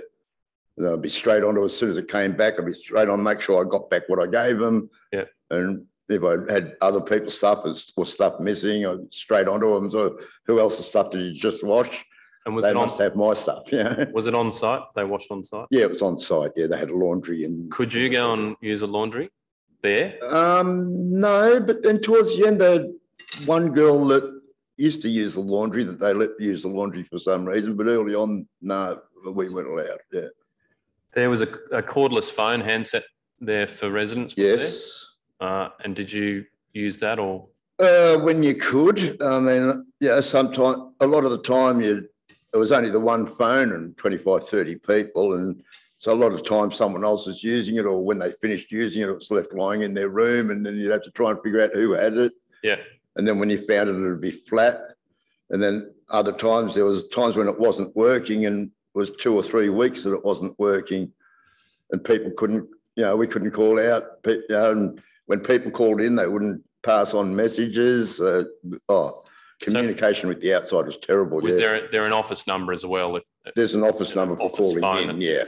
But a lot of times, people would call for me, my support worker, my brother, and they wouldn't get through to me. And I think you mentioned when we last met in June something about the mail. You got some mail for an appointment. I had an appointment at Western Health. I got given the letter saying, "Oh, you got a letter here," and I opened it up, and it was for an appointment a month ago, and the letter was dated a month before the appointment. So yeah. And then we saw earlier the photo of the piles of mail that they had sitting there. That was the same facility where we saw those photos earlier. And so really in terms of communication, with the outside world, you were able to come and go, but you relied on a mobile phone, I suppose. Yeah, well, I've got a mobile phone, but have prepaid a lot of the time. It's not even got charge on it, So, the only way to communicate was with your own phone, though. Yeah. For instance, if your brother wanted to contact you, it would be how he'd do it, or he'd either turn up at the door or he'd come. Yeah. Can I just ask you, fire safety? Did you ever have any fire drills in the 5.5 years? No. We had one time went out to the front porch, and there was a lady there from CoHealth that was talking to the proprietor, and I heard her ask him about fire drills. He said, "Oh yeah, we have fire drills." And so I chipped in and said, "When do we have fire drills?" He said, "Oh, remember last month when the fire alarm went off? We counted that as a fire drill."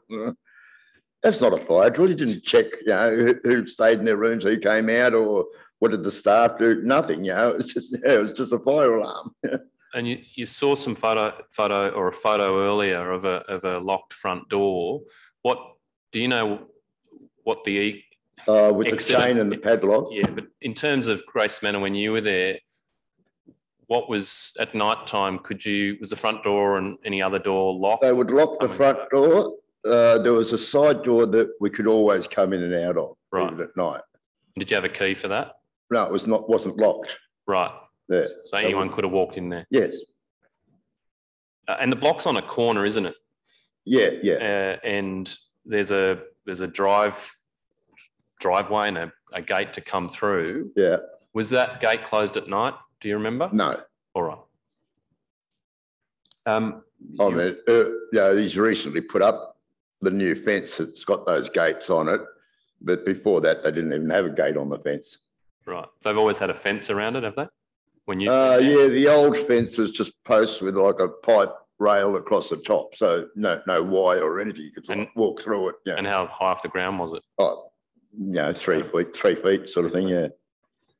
You were there during the COVID.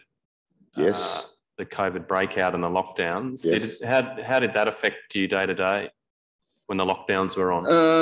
I was pretty lucky because the shops that I usually go to up the street were ones that weren't locked down, right? Weren't shut down by the lockdown. So I was pretty much able to get to the shops that I usually go to.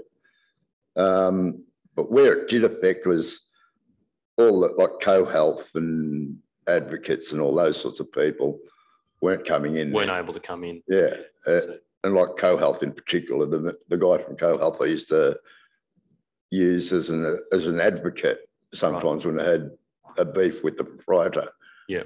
But you personally weren't able to do video calls or the like at that time? No.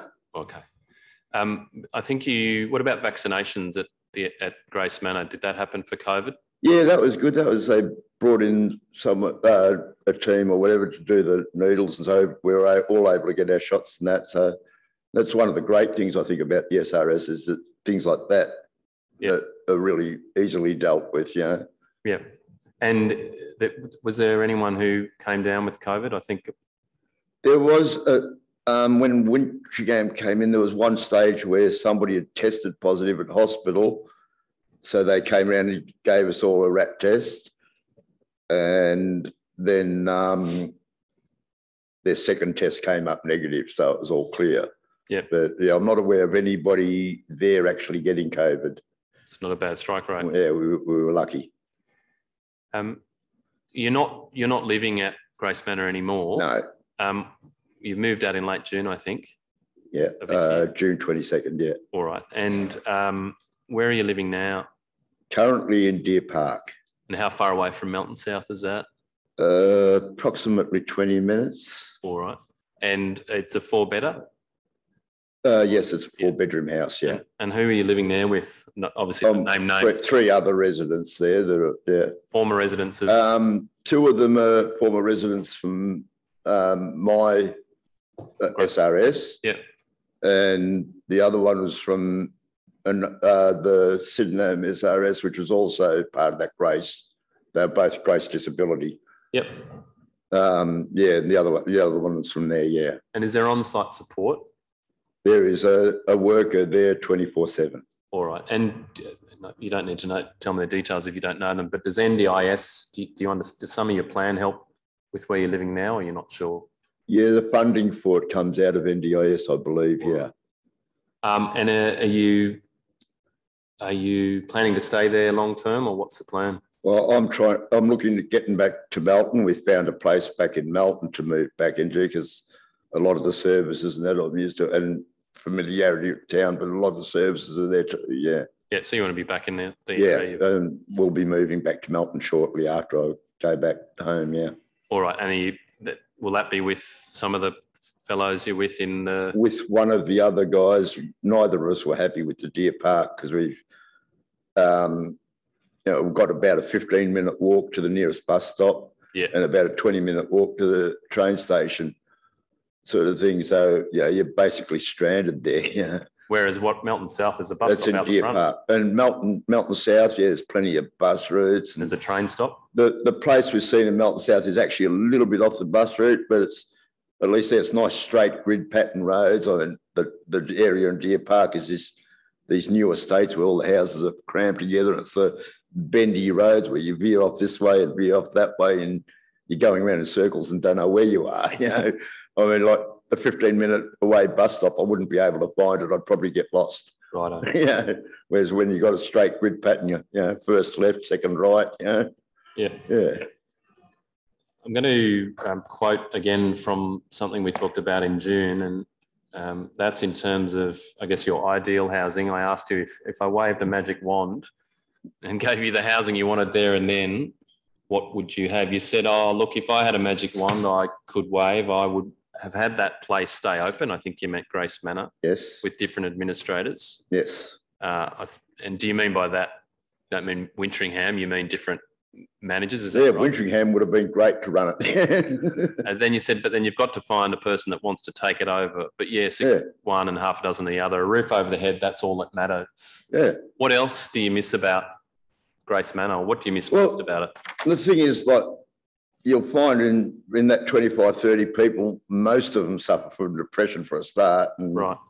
One of the things with depression is you don't want to leave the home. And so basically it's the only community they have contact with, you know, a lot of them.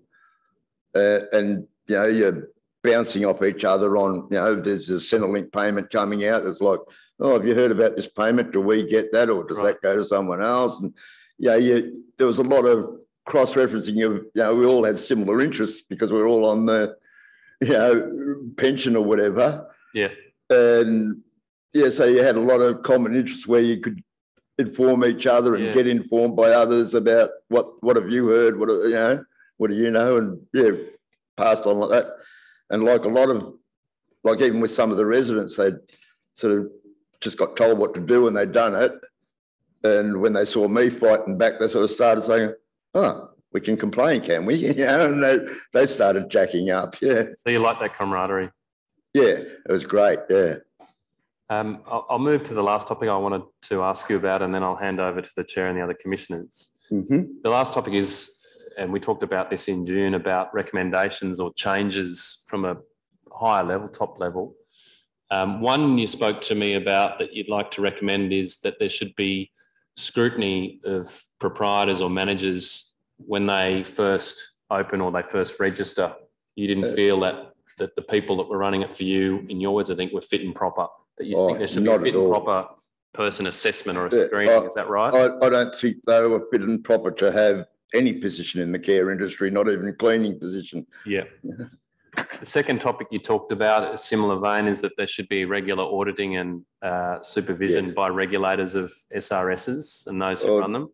Not just SRSs, but the whole SRS, NDIS, state trustee, just to overlook that whole thing, All right. And then lastly, probably evident from what you've already said, but improvements or oversight of the quality of food, meals, diet, maintenance for residents. Yeah, it's fantastic. When a Wintringham came in, the proper food was being served, then it was great. Was there any other topic that I've missed that you wanted to suggest to the Royal Commission that they have a think about from your experience at the SRS? Not because, it was an old place. It was a bit run down, but a lot of the people there, like me, we're happy with a roof over their head, hot and cold running water. The once a week cleaning, that's great, Don't need much. We don't need a fancy place, a lot of us, but so it'd be great if that place could have stayed open, but if it had stayed open, those people actually owned the property, so they would have still been in the picture. See. Yeah. One other topic before I hand over, sorry. You talked about some visitors coming to support and do some advocacy for you. Did the community visitor, the public advocate, come to people from that come from time to time? I think we talked about it in June. They came because I called them. Right. There was something put up on the notice board about the advocates and other, so I wrote down the number and got onto them. Yeah. And were you raising complaints with them about? Yeah, they started coming in, and anything that was going on, you'd have a chat to them about. All right. Yeah. Thank you, Chair. Those are my questions for Jacob. Thanks, Jacob. Mr. Fogarty. Thank you, Jacob. If it's all right with you, I'll ask first Commissioner Gelbally if she has any questions for you. Thank you very much. With Co-Health, so what was their arrangement? You said that they'd come to the door and they were a sort of an advocate. Were they appointed as an advocate? Did you have an arrangement? No, the Co-Health, he used to come in and he'd chat to people to see how they were going and everything, but he also organised day trips and that, get us together and go to Werribee Park or something, So, he was mainly there for that, but because he was familiar with how the place was running and everything, and because he was a good communicator, I just made use of him as an advocate because there was no one else like that around. Right, but you're not quite sure how that arrangement happened, whether No, they were coming in already there when I first came there, With the NDIS team that you've now got, did you select them? Have you? No, that was good fortune. But I did go through. We went through a couple of other, now I'm with Melbourne City Mission, but we went through a couple of other ones before that, and we just weren't getting really good communication back. So we sort of changed it, and with Melbourne City Mission, I've got a great coordinator. And with the 4-bedroom house in Deer Park that you're living in now, but you're moving to Melton, Do you have to do your own cooking and cleaning there? How does that No, work? that's why they have someone there 24/7. They do the cooking and cleaning, yeah. Yeah, okay. And they're generally there to make sure we're safe. Yeah, so, yeah. Right. And then your NDIS team come in and work with you? My support worker comes a couple of times a week, yeah, and I go out with her, yeah. Thank you very much. Thank you for... Thank you. I'll ask Commissioner Wright. I have no questions, Mr. Chair. Thank you. Okay, Jacob, thank you very much for giving evidence. Thank you for the interview that you did earlier on with Mr. Fogarty. I think your evidence is very helpful to us, and we very much appreciate the assistance you've provided to the Royal Commission. So thank you. Thank you so much for this opportunity. Thank you. Thank you, Chair. Mr. Fogarty. As I understand it, it's a lunch break. Yes, so we should now adjourn. It's now about 1:37. Let's at 12:37. Let's adjourn till 1:35. Thank you, Chair. The Royal Commission is adjourned.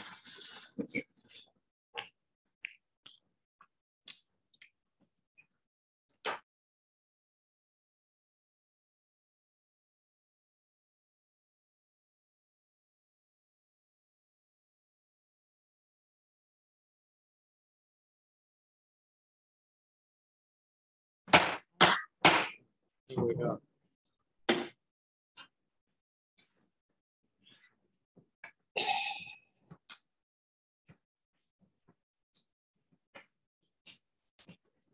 Commissioners, the next witness goes by the name of Bell, and she'll be with us in a moment. And I apologise for the slight confusion. It might be indeed best if I propose to adjourn for just 2 minutes. I apologise, Commissioners, if we could just have 2 minutes to get the room ready properly. Right, okay, well, we'll save up the knock so they can be used again. Thank you, sir. The Royal Commission is adjourned.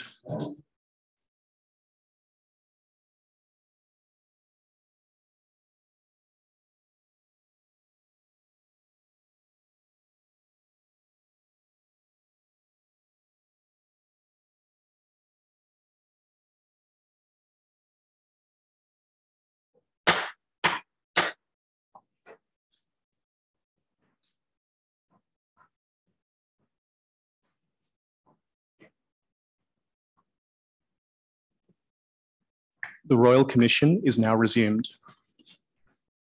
Yes, Ms. Bennett. Thank you, Commissioners. Commissioners, this is Belle, and Belle would like to tell you about herself and about where she lives. So Belle, you're 34 years old, is that right? Can you try and say a big yes for me? Yeah. Good work. Now, you live with some depression and anxiety and borderline personality disorder, is that right? Yeah. And they make some things a bit hard for you sometimes? Yeah. Okay. Tell us about the things that you like doing, Belle. Can you tell us that you like watching television? What kind of television do you like to watch?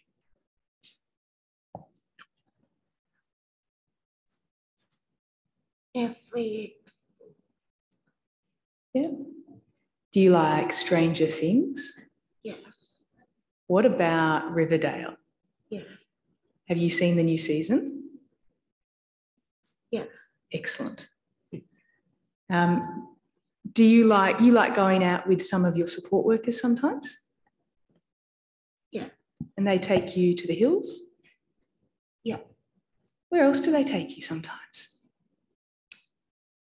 To my friend's coffee shop. Coffee? You like coffee?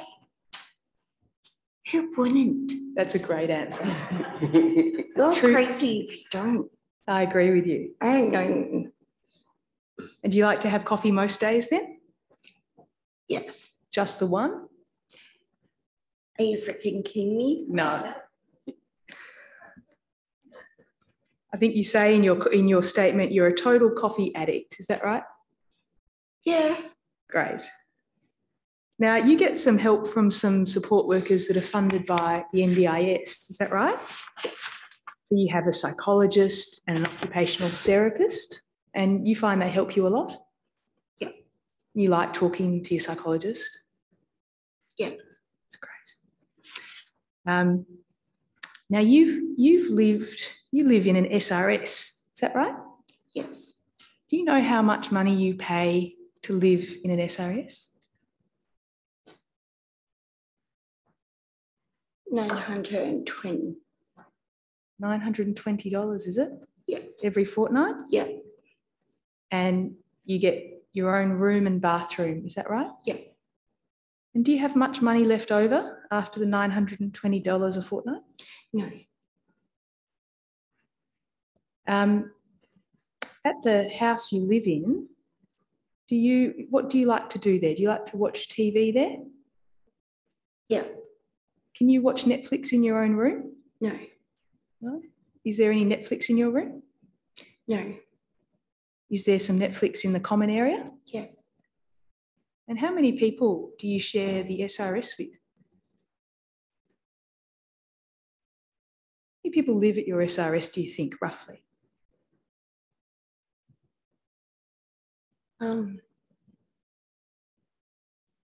30 to 40 people. And are they older than you or younger than you? All right, let me ask that again. Are they mainly a bit older than you? Don't look older. Does it make it a bit hard to make friends sometimes? Yes, but I don't like them anyway. And is the SRS you live in, is it clean and tidy? Mm. And when you moved in there, I think you said that you'd need some help from the SRS to keep your room tidy, didn't you? Is that right? Yeah. And do you mind, Belle, if I show a couple of photos of your room? Yeah. Is that okay? Yeah. All right. I'll ask the operators to show Exhibit 1, which is 0003. You'll see it comes up on this screen. It's a picture of your room. Mm-hmm. And that's what it looked like most of the time until pretty recently. Is that right? Could you say yes? Yeah. Or, yeah, is that right? And did you find it pretty hard to get help to tidy it up? Yeah. Did you want it to be a bit tidier than that? Yeah. So they asked the operator to show 0006.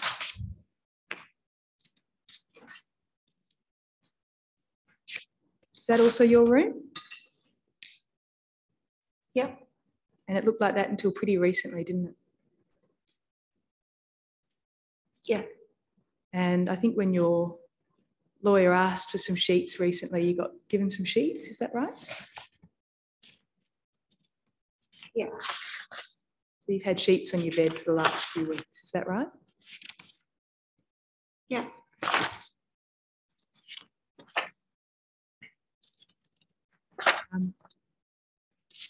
So, Ms. Bennett, are we talking about the share house or No, sir. SRSB?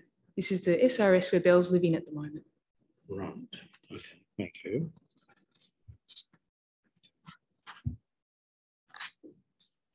I'll ask the operator to bring that photo down.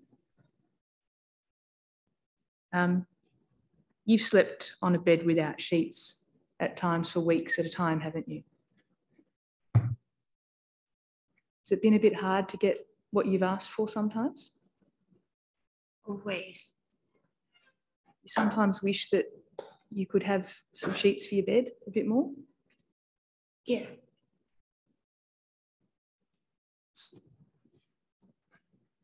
Do you feel like you get a lot of support at the SRS for cleaning your room and washing your sheets and things? No. Does that make you a bit sad? Not sad, but angry. Yeah. At the food, is the kitchen, can you go to the kitchen whenever you want at your SRS? No. Is it open whenever you want to go and make yourself a snack? No. When is there food for you at the SRS? Breakfast, lunch, bit of afternoon tea and dinner. And do you get to choose the sort of food you want to eat? No. What sort of food would you like to choose to eat? I want to be on a fruit and veggie diet. To eat more fruits and vegetables? Do you not get many at the moment? None at all. You don't get much of a choice about what's on the menu? No. What if you sleep through a meal? Do you still get to catch it up? No. You just miss breakfast? If you miss breakfast, you miss breakfast. You've got some medication that you take to help you sometimes, is that right? Yeah, every lunchtime. Yeah. And the SRS is meant to keep your medication for you and help you to have it at the right time? Is that right? Or do you keep it yourself? They keep it to me at lunchtime. And is that okay? Do you normally, do you get your medication when you need it?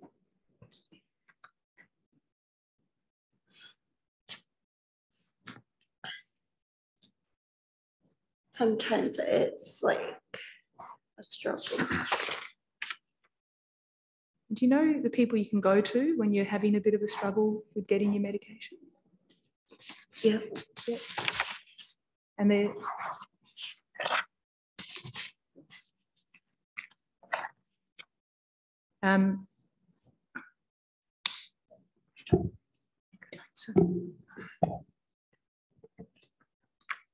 You want more?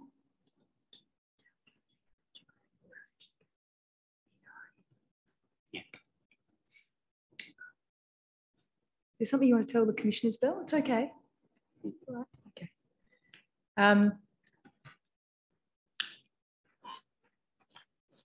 Now, this isn't the first time that, I'm sorry, before you go there, you need some help to shower sometimes, don't you?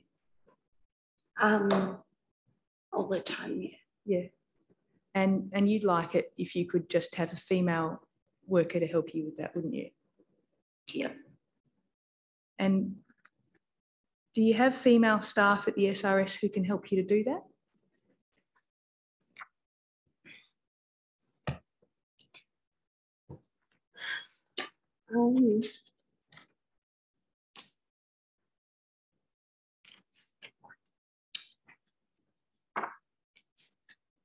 She just recently decided not to. Does that make it hard for you to have showers when you want to? Yep. Makes it hard to keep yourself as clean as you want to?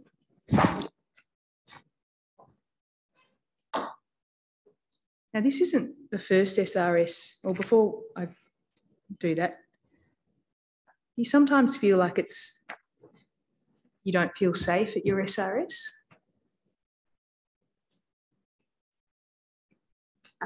Yeah. Sometimes you get a bit scared of people coming in and out? Yeah. You let me know if you need a break. Would you like to have a little break? Are you okay? Yeah, all the commissioners talking to you. Would you like to have a little break? Are you okay to go on? Yeah. Keep going. Yeah. Yeah, keep going. To have a break? No. Okay. Doing really well. Doing super well.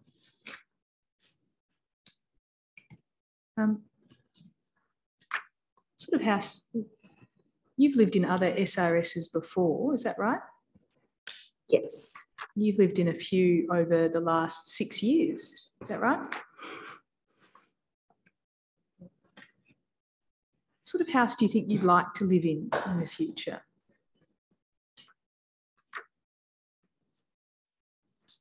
Do you think you'd like to live in a group home? Yeah. So you say in your statement, I often think I'd rather live on the streets than continue to live at an SRS. Is that right? Is that how you feel sometimes? I always feel like that at the moment. You always feel like that at the moment.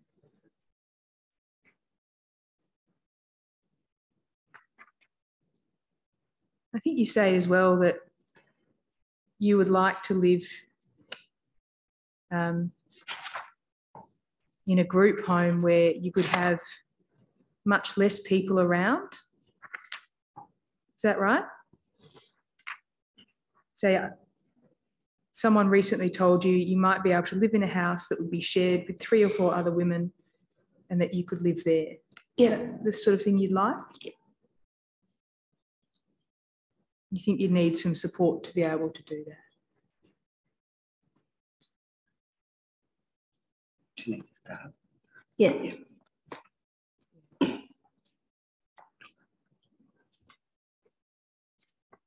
You say in your statement, you think a lot of people try and mute people with disability. Is that how you feel?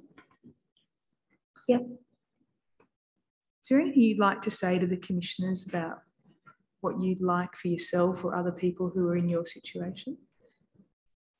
You don't have to.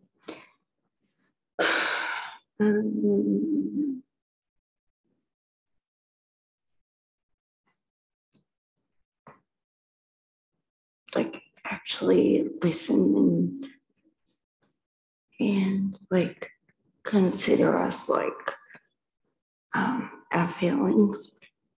You want people to consider your feelings? Do you feel like people don't consider your feelings at the moment very much? Nope.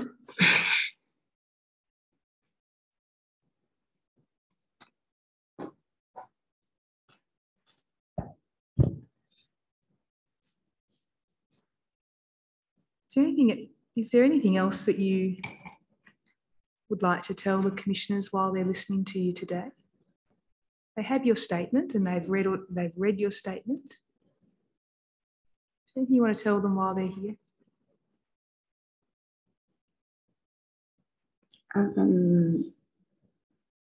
That staff are rude.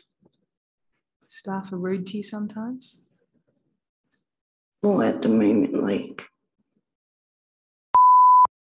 it's being rude to me. Some of the staff are rude to you all the time? Yeah. You don't feel respected? It's okay. It's okay. It's okay. It's okay. Everything's okay. Oh, there's a button. It's okay. There's a button. Everything's okay. It's okay. You just talk to the commissioners. They want to hear from you. They want to hear from you. What else?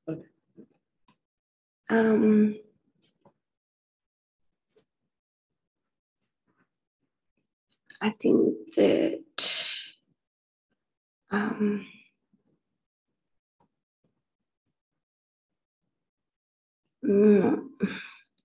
my anxiety and my depression is like bad because like for example, like I'll ask them to do my washing and then they'll say they do it and then I come home and it's not done. And then like I just like end up yelling and screaming and swear at them because they just don't basically do what I ask unless like I get to the point where like I scream and like tell them off and swear.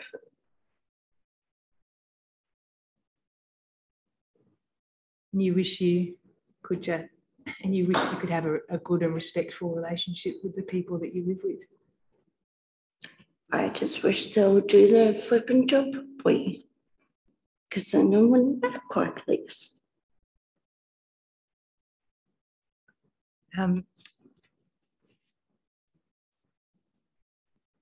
And that's been your experience in most of the SRSs you've lived at, is you've found them difficult when you've lived in them?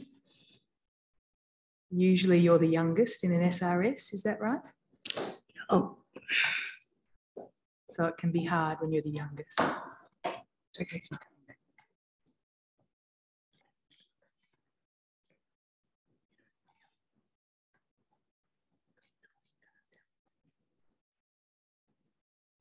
Bill, those are the questions I wanted to ask you today. Mm-hmm. But I want to make sure if there's anything else you want to say to the commissioners. So they've got your statement. Mm-hmm. Is there anything else you'd like to tell them about yourself?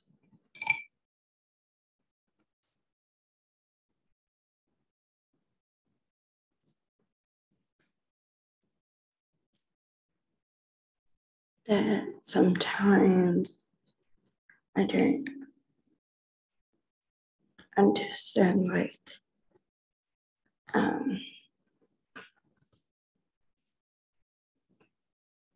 what's like,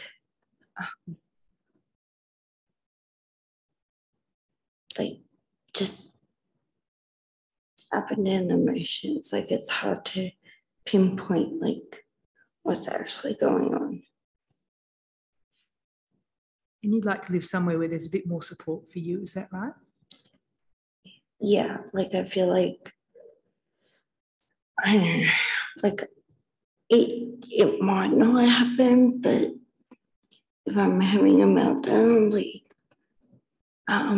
they'll probably like listen to me and ask me like what I need. So like if I need space, or like probably give it to me.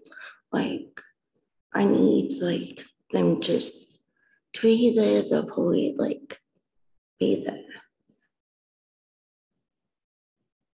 And that hasn't always happened in an SRS. You haven't always felt like you've got that support.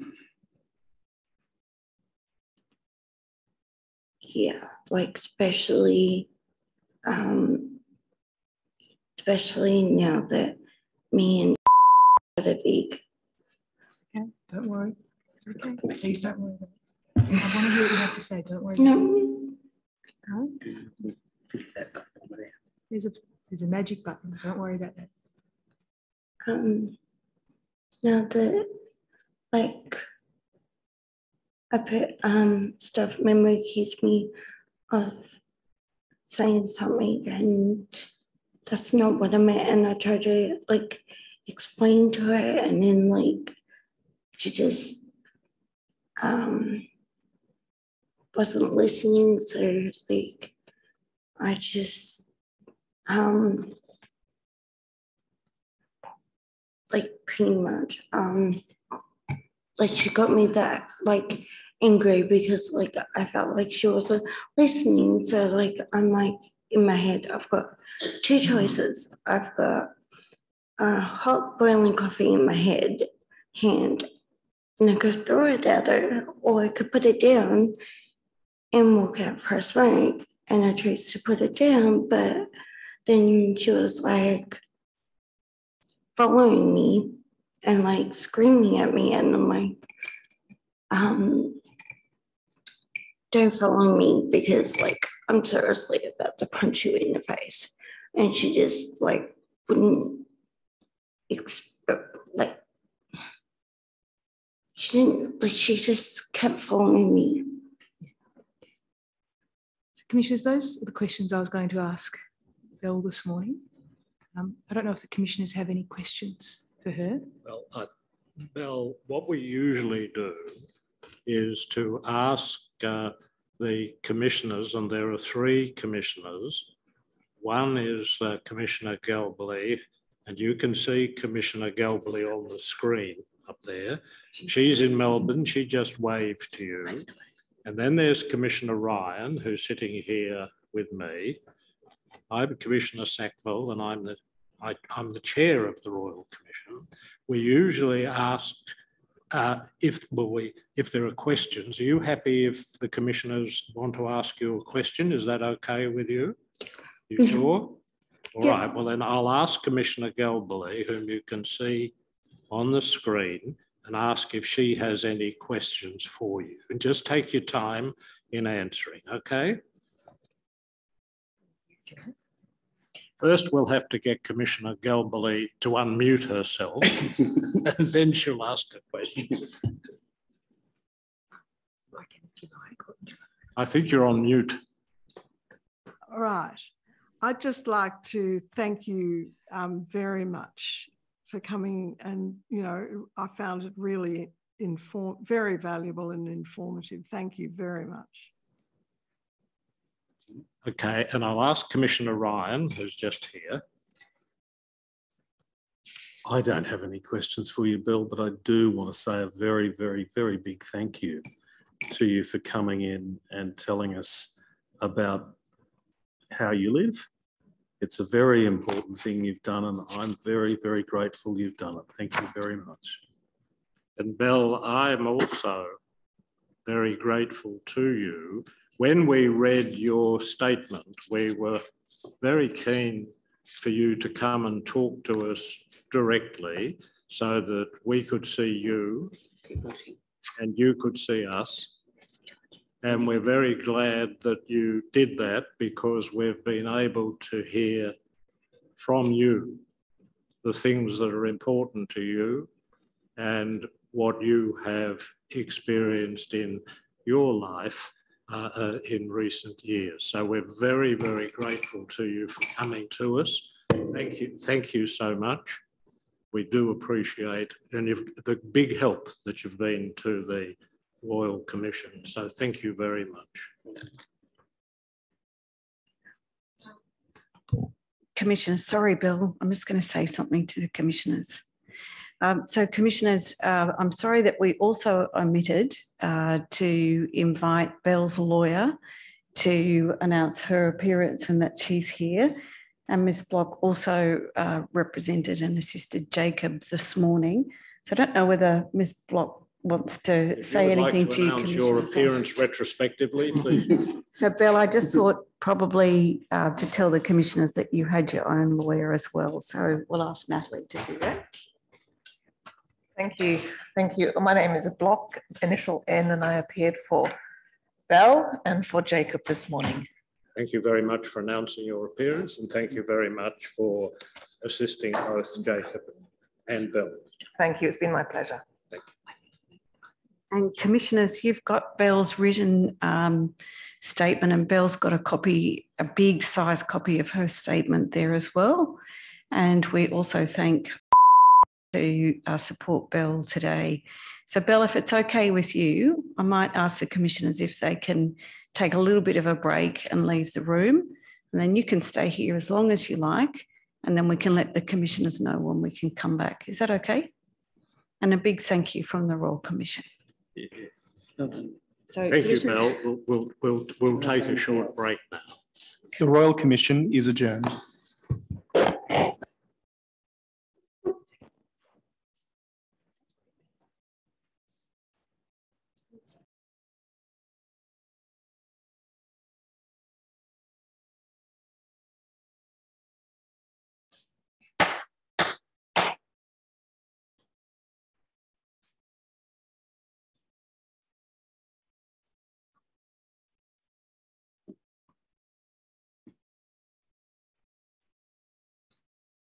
The Royal Commission is now resumed.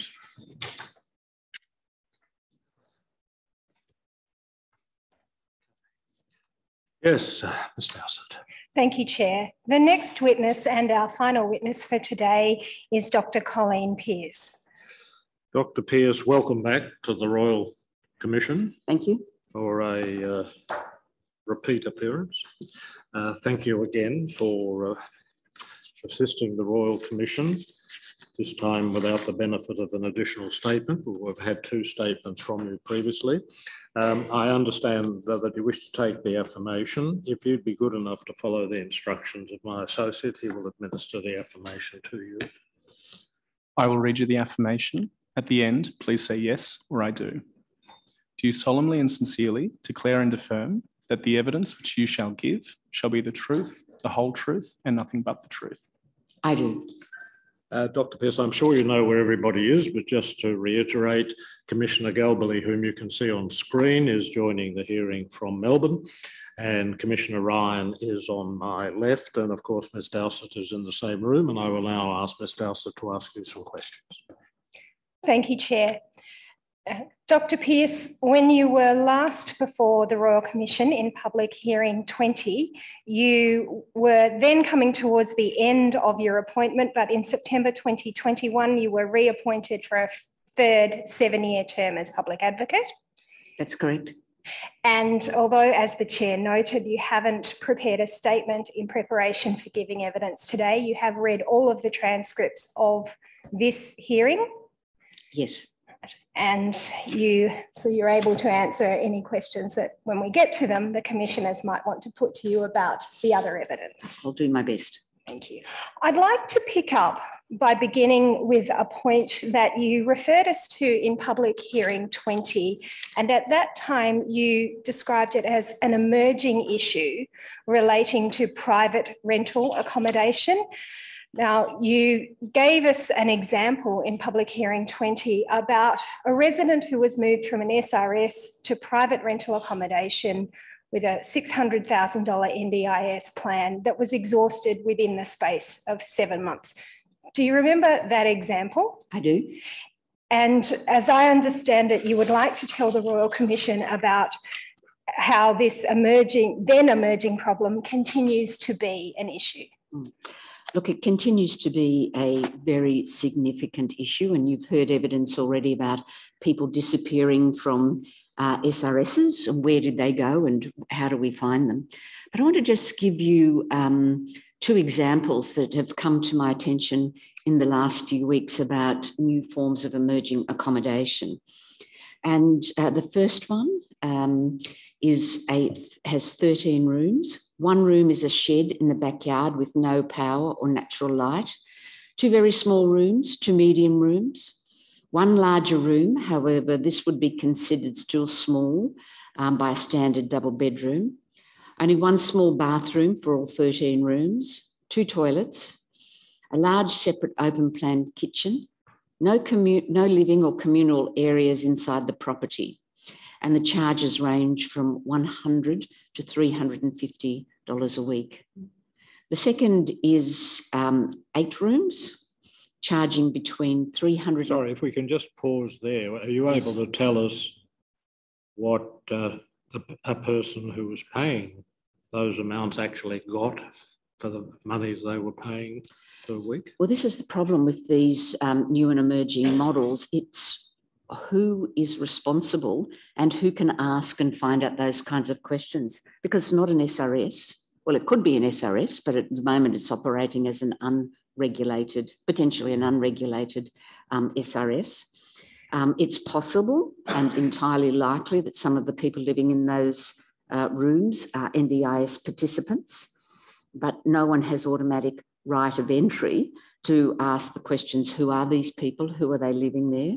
The reason I know they're charged between $100 and $150 a week is because state trustees alerted me to these properties, and they have residents that are living there. They're very concerned about them. But really they're there as the administrator, so to pay some bills. They're concerned about what else they might find there. So the question is, these new and emerging forms of accommodation sit outside the regulatory system, or perhaps could be part of the regulatory system if we knew what they were and who's living here. So with SRSs, as we've been discussing, or at least hearing evidence about, there is a regulatory system in place. Yes. And some of the evidence may suggest that that regulatory system hasn't been as effective as it might have been in Victoria, but maybe there's another view about that that we might hear something about later on. But what you're indicating is that it is open to somebody to set up what amounts to a boarding house, in this case with 13 rooms, without being a registered SRS, Once that is done, there is no agency, as I understand what you're saying, who has the power to enter those premises, inspect them and hold them to account if there is some breach of basic standards of cleanliness. My understanding is that the regulator, in order to establish whether or not it is in fact an unregulated SRS, would need to, can either knock on the door and seek entry, or would need to get a search warrant to enter. So they could enter the premises to ascertain whether or not it is in fact should be regulated as an SRS. But these processes take a considerable amount of time.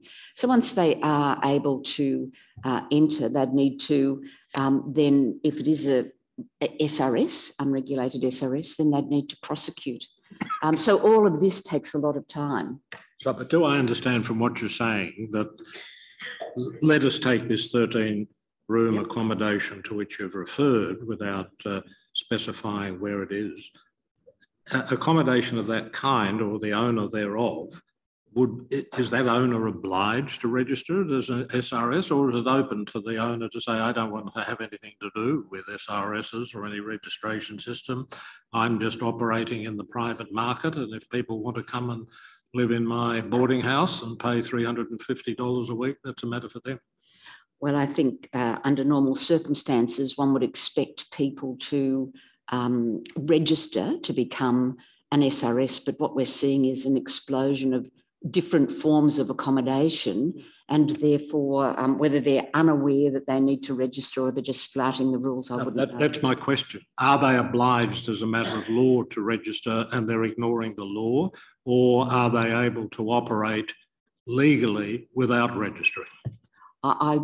It's a question that the regulator would be able to give you an accurate answer, but I believe they should be obliged. They would be obliged to register. I understand the normative proposition that they should be, but we'll need to ask the regulator, yes, I think you would. What's the actual position. Okay. Yes. Excuse me, could I just ask a question? I'm assuming that there are people with disabilities living in there, and we know that for sure. We don't know that for sure. We know that if state trustees involved, that means that they're an administrator, and that means they would have been appointed by VCAT, and therefore we can assume that at least a number of those people who are residing in these premises are people with disability. Otherwise, you wouldn't have had an administrator appointed.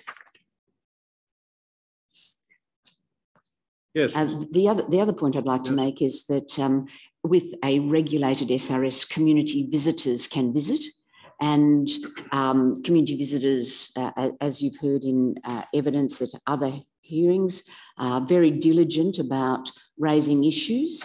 So there is no community visitors. There's no one from outside going in to see what's happening. The NDIS, if they're Quality and Safeguarding Commission, if there's a person on an NDIS plan, they could perhaps have some oversight, but firstly, they'd need to know who lives there, and there'd need to be a complaint. And without knowing who's living there, what are the circumstances, there's no external people going in, the regulator doesn't have oversight. So there are all of these new forms of accommodation that we call popping up, that are outside of the norms and outside of the current regulatory frameworks. For a resident of this hypothetical facility we're talking about, to obtain services from the entity running the facility, and if that entity is unregistered either under the State Act or under the NDIS scheme, it would have to be a self-managed plan, wouldn't it, for that to happen? Because if it were an agency-managed plan, then the service provider would have to be registered. Yes, that's correct. What we're finding, it's been a recurring theme in this hearing, is that there are so many intersecting arrows in this area between Commonwealth and state, one scheme, another scheme, one system of regulation, another system of regulation. Very difficult to piece them all together. And it must be very, very difficult for people who aren't accustomed to thinking through how regulatory schemes operate or are meant to be operate. That's exactly right. And I think there is, in Victoria, there are a large number of agencies who have some form of responsibility in the disability and mental health space. Yeah. But the difficulty is there's no one who has sole or oversight. And it's a significant gap in the regulatory system. All right, Ms. Dowsett, you're on again. Thank you, Chair. You did say that there were two examples. I will ask you if you want briefly to share the second example that's come to your attention and just indicate to the Royal Commission how that one came to your attention. Again, state trustees raised this matter with my office because they were concerned about what was happening in these facilities. The second one is 8 rooms, charging between $350 and $500 per week. The property previously had a lounge room. However, this has been turned into 2 bedrooms. Downstairs has 1 bathroom servicing all of the 8 rooms. One of the rooms is a caravan in the sideway of the house. The State Trustees has one client residing in this property who lives in the garage, which has been split into 2 rooms. So state trustees have brought this to your attention. What can your office do? Very little. Community visitors can't visit. I don't have own motion powers to go in and have a look at what's happening in these facilities. I know State Trustees has raised that with the regulator. So is there a regulatory option? I remain very concerned about who is living there, under what circumstances. I could try knocking on their door, but if my office is refused entry, then at this point in time, I don't know any of the names of the people living there. I don't know if they have disabilities. I don't know if they're in receipt of NDIS packages. So there's very little that my office can do in these circumstances. Where does the state trustee fit in this? You said this has been drawn to your attention by the state trustee. Yes, state trustees are the administrator. Of the estate of the particular person. For one person in the second example, and I think it was perhaps 2 in the first example. Yeah. And the trustee is troubled by the accommodation. Very troubled. Why don't they do something about it? Well, they have. They brought it to my office, and they brought it to the. You can't do anything about it. And but this is a common problem. They've raised it with the regulator, so everybody gets concerned and tries to raise it with the appropriate body. But in fact, who has the overall responsibility?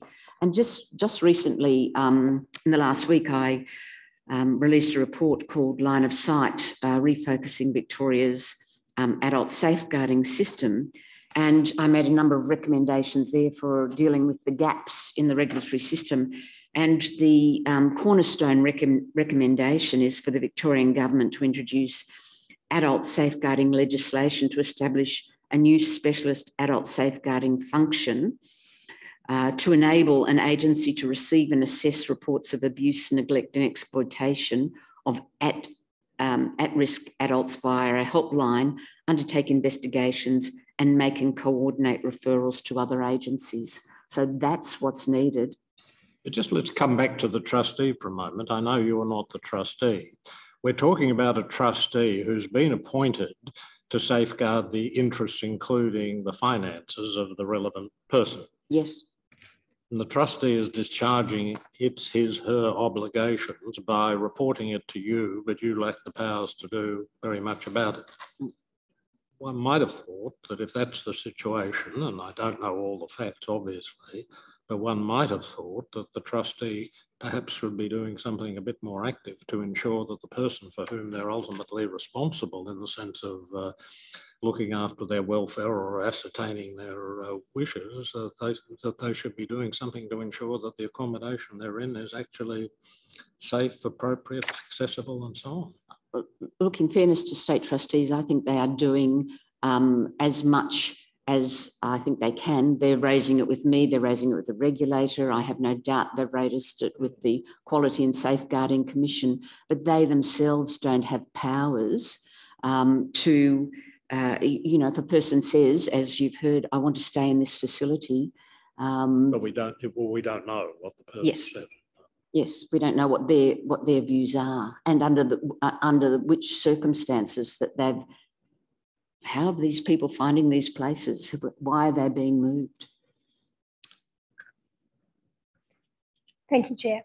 I'd like to change topics just a little now and talk about the overlap or intersection between services provided in an SRS, and let's go back to registered SRSs now, of the kind we've been hearing about. So SRS services and NDIS, reasonable and necessary supports. And you've previously, your office and the community visitors have expressed concern about the overlap and the lack of transparency. And I wonder if you can explain to the Royal Commission what lies at the heart of that concern and what it is that your office is hearing about these issues. Well, I wonder if I could just give two examples, just because I think they support Belle's testimony and some of the other testimony that you heard earlier today. And a service provider, an advocacy organisation contacted my office talking about a 34-year-old male with schizophrenia and attention deficit disorder, living in an SRS. During the COVID lockdown, he signed a document. He wasn't sure what it was. He didn't have a copy of that. What it ultimately did was change his support coordinator. He was now, and he didn't know how that had occurred. It meant the support worker that he had, that he was very happy with, he no longer had. He found that he was being charged $3,000 a month for support services, which he told the advocacy organisation he didn't think he was getting. And he said, I would rather sleep rough than stay in this SRS. And the advocacy organisation had said, well, look, stay there and we're trying to find you alternative accommodation. So this is the choice, homelessness. And he said he was very angry about what had happened to him. The second one, and these examples are just... Before you move on to that second example, if we could just, so the advocacy organisation have raised this with your office. What can you do? Well, they've asked us for advice as to what they could do. And, we've suggested that they know the details so that approach the regulator and take the case to the Quality and Safeguarding Commission. And so does it feel to you like you've become something of the traffic cop, like people come to you and you're directing them to places of people with power and authority? We get multiple phone calls every week around concerns about people with a disability, and whether they're in an SRS or living in the community. We get those, and my office doesn't have the power necessarily to act on these circumstances. And you heard Wintringham say that sometimes they apply for guardianship, and they talked about 9 cases where they applied for guardianship because they felt they had no other alternative. And certainly if I'm the guardian, then there are a range of powers that I would have, and I could seek information, more detailed information.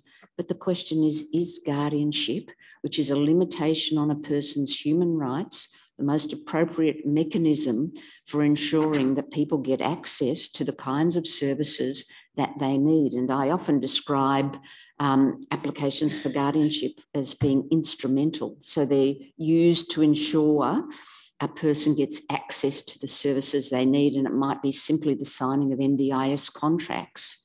And if we take a human rights view of the disability landscape and people with disability, then we should not be appointed as guardians for these instrumental reasons. But as Winteringham has said, it's once you get a guardian, perhaps, you know, there's the power of my office to try and assist individuals. But we already have a waiting list for people under guardianship, for me to delegate my guardianship powers. So it's very long, but sometimes that's the only alternative. Thank you. If you could tell us about the second example you wanted. Oh, yes. The second example is a person with mental health issues and has a support worker. And during COVID, it was very difficult to get into SRSs. So they rang the person, you know, they couldn't speak to the person over the phone for a variety of reasons. So then, similar to the Hambleton House, they tried to meet the person in the garden, outdoors, and there were problems in doing that. And then the professional support worker is attacked by the SRS provider, saying they're unprofessional. Then the client is told, well, your person isn't reliable, they don't turn up. Perhaps you should use our services, the NDIS services provided by the SRS or associated companies. And particularly over COVID, when Victoria experienced long periods of lockdown and people weren't able to enter SRSs, I think that's when we saw a transference of a significant amount of transference from outside providers to services either run by or associated with an SRS because people needed support and there was a business opportunity there. And does your office have any ability to see when there is an entity, either the SRS itself or a related entity being the NDIS provider? Is there something you can see that gives you visibility of that? No. You know, there was a period when there was a lot of issues in the West, both with SRSs and the pop-up houses. And, you know, I was doing my office was doing some company searches. So we're trying to kind of match, well, who are these people? Where are they going? You know, when they're being moved out of SRSs, are they being moved to associated companies? But I think there's a bit of a labyrinth between, you know, trying to find out this information. There's a lack of transparency. And if my office has to go to that extent to try and understand it, and frankly, we don't have the time most of the time to do that. What about the person? You know, what about, you know, who's in receipt of the services and their agency? What do they know? Is there information available in easy read? What is their real choice and control? And it is an illusion of choice and control. And it's really, they don't have much opportunity to actually really choose who should be providing NDIS supports to them. There are a range of documents that community visitors are allowed to see when they go to an SRS, that's correct? Yes. And that includes the ongoing support plan? Yes. It doesn't include if the resident is also an NDIS participant. You're not entitled as of right to see the NDIS plan. That's correct. If the participant consents, can you see their plan? Have you ever had opportunity to compare an NDIS plan and an SRS ongoing support plan and the residential agreement to see the overlap in services? Community visitors do attempt to do that, but I do want to say that community visitors, their role, remember they're volunteers, and their role is to be there for the individuals, for the residents, and to monitor and report. And you're talking about a complicated process. They do desperately try to understand and get access to those documents, but it is very difficult for them to do all of that in the space of a visit, particularly when the support plans in SRSs are usually very skimpy, and you heard some evidence today about what might be in a support plan, and that's probably pretty typical. Inadequate support plans, so it is very difficult to see that overlap. But community visitors are very concerned and very suspicious, And hence, really, the raising of all of these issues is both in their annual reports with the Quality and Safeguarding Commission, with the regulator over a very long period of time. If you look at it, the Community Visitors Annual Reports, that's what they do. They try and report that to the appropriate body who can take the action. I want to come back to that, but just finishing on what community visitors can do. You were talking when we spoke in preparation for you giving evidence about what community visitors have reported to you that they've observed about people who are present in SRSs and are identified by the residents as support workers. Can you, and they're what it appears that they're doing while they're present on the premises? Can you talk about that? So there's a range of things that community visitors might see. So, for example, SRSs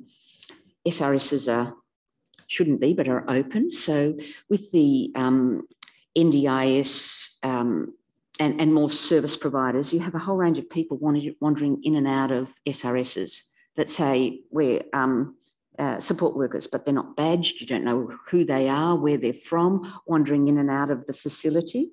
And community visitors, because they visit and they know people, they say, who's that in the lounge room? And they'll go, oh, that's the support worker sitting there on their phone. You know, that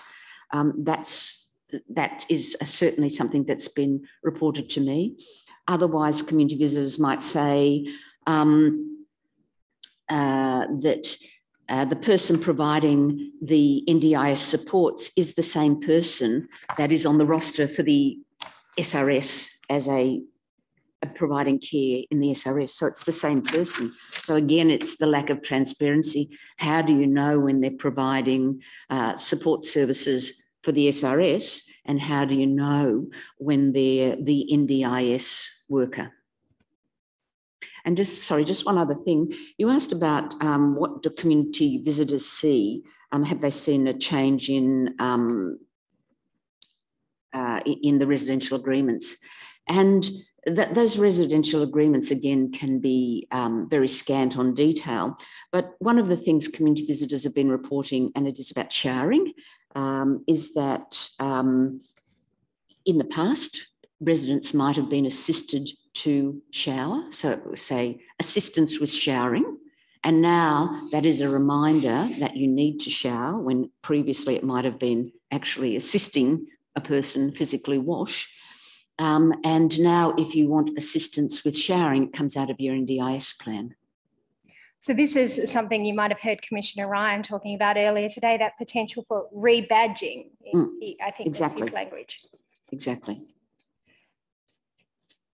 Now, you spoke about the community visitors' annual reports and the reports that you and your office make to the NDIS Quality and Safeguards Commission. If I could perhaps start with the annual report. So this is a report that you make to the government, or that community visitors make to the government. And then what is supposed to happen from there?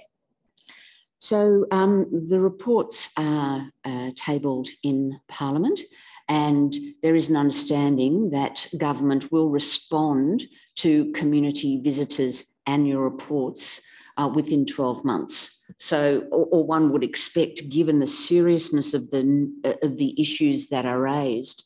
But the might not get this right. The 1920 report, it took 18 months for the government to respond, and the 2021, it's been about 9 months, and we expect, because of the election, it might be 15 months before they actually respond to the community visitor annual reports. So you've got this incredible wealth of information, and I know that you will have looked at it, and you look over the last 3 years, what they've been saying about the NDIS and the problems with this lack of transparency, double dipping, and potentially, fraudulent behaviour. And it takes 18 months to get the last response to the community visitors annual report. When we were the latest one is 9 months. And as I said, because of the election, we're anticipating that it could take up to 15 months. When we were talking about the Victorian government regulator response, you described that response, or you said it could be characterised by the initials BH and AH, where they stand for before Hambleton and after Hambleton. Would you like to explain to the Royal Commission what you mean by that? Well, community visitors had been raising issues about Hambleton House and the others, but particularly Hambleton House, for a number of years. They had taken photographs. They had shown photographs similar to the ones that you saw, and they'd shown them over time to say, this is, 3 months, 6 months, it's the same, the furniture is deteriorating. And the regulator kept saying that, no, they're compliant. The community visitors were being abused by the proprietor, and there's a line in the sand really when it comes to abusing the community visitors in the manner that they were being treated at Hambleton House. It was quite unacceptable. To cut a long story short, we did a report to government about Hambleton House, but it wasn't until COVID struck and they were wandering around leafy Albert Park and the COVID task force went in that suddenly Hambleton House was found to be non-compliant. And I don't care what the regulator or anyone says about it being compliant. We have pictures of people, bed bugs, bites on their arms. The story of the person who said they were cold. We had a woman who told us she slept in her coat in her bed because she was so cold at night. I think the regulator was, I would say before Hambleton House, was characterised by an unwillingness to exert its meagre regulatory powers. And now we see after Hambleton House a willingness to be more proactive, more assertive, signing a protocol with the community visitors. So there is really a marked difference between what happened before and what we see happening now. My issue is not that they're not acting now because we're seeing them with the closure of facilities and other action that is being taken. It's the length of time that it takes to take regulatory action, even if they're determined to take it, because cases have to be prepared, they have to go to VCAT, then they have to, there may be an appeal. So it's a very long process, eating up a lot of resources when there's 100 and whatever SRSs. So all of this takes up a lot of time and resources. So the regulatory system, in my view, is not agile, it's not nimble, it's very difficult to move quickly. And as the service system is evolving quickly since the advent of NDIS, the regulatory system or the safeguarding or the oversight system isn't nimble. They can't move quickly. And that's why we say, where are these people? Who's responsible? Who can find where these people have gone? I seem to be a bit confused here. You're talking about, when you talk about the government, you're talking about the Victorian government. Yes, I am, sorry. In your annual report, you also report writing to the NDIS Quality and Safeguards Commission in February 2021. Yes. And that's 18 months ago. Yes, so we wrote to, what do community visitors do? They report to the regulator, they raise issues with the Quality and Safeguarding Commission. So I wrote to the Quality and Safeguarding Commission concerned about 7 SRSs, some of which were later closed, but not as a result of that letter. And it took a very long time to get a response from the Commission around what was their approach. And indeed, it's limited by the information sharing provisions. So I tell these stories, I write to the Commission, and there's very limited information that I get back. So I'm never really clear when I write to the Quality and Safeguarding Commission exactly what action they're taking. One of those things you raised was charging residents an NDIS plan separately for services that they already pay for in their SRS fees, such as cleaning and laundry. Yeah. And the provision of psychological support. Yeah. I don't. And community visitors aren't forensic investigators. So they're reporting on what they see and what they think is happening. They then report that to somebody that they hope will investigate, either the regulator or the Quality and Safeguarding Commission. So these are the things that they're told when they visit. It's up to the person responsible or the body responsible to check the veracity of that. So these are what community visitors are told and they believe is happening. And they're desperately telling people, you know, in reports to government, in letters that I signed to the Quality and Safeguarding Commission about what they believe is happening. Anyway, to go back to my original question, you've raised it with the Victorian government. Yes. And at the Commonwealth level, yes. with the Quality and Safeguards Commission. Yes. Have you asked for right of entry powers for your office? On multiple occasions, 2012, the Victorian Law Reform Commission did a review of the Guardianship Act and made recommendations about investigative powers and own motion powers. That wasn't included in the latest Guardianship and Administration Act. The Australian Law Reform Commission in their elder abuse inquiry called for a review of adult safeguarding laws, and some states have acted on those, New South Wales and South Australia, but other governments such as Victoria haven't as yet. Has the government or successive governments given particular reasons for their reluctance to grant these powers? No. I see. In response to Commissioner Ryan's question, you raised the absence of information sharing. So the information comes from your office to, picking up the example, the NDIS Quality and Safeguards Commission, but you said that they're unable to share information back to you. Is it correct to say that community visitors don't form part of the NDIS Quality and Safeguarding framework? Yes, that's correct. And is that a subject upon which your office has made recommendations? Multiple times. You know, I think the value of the community visitors program has been demonstrated time and time again, and I cannot understand why it doesn't form part of the quality and safeguarding framework. They should be, and that's not for want of trying. And again, I don't understand why that isn't the case. But I do want to make a point about community visitors. There is a very long history of what we call official visitors in older lunacy laws and in visiting institutions. And community visitors really arise out of that visiting of institutions. And community visitors have adapted to moving from, and they're instrumental in the closure of institutions in Victoria. And they then moved to the group home model. So now you're visiting multiple sites.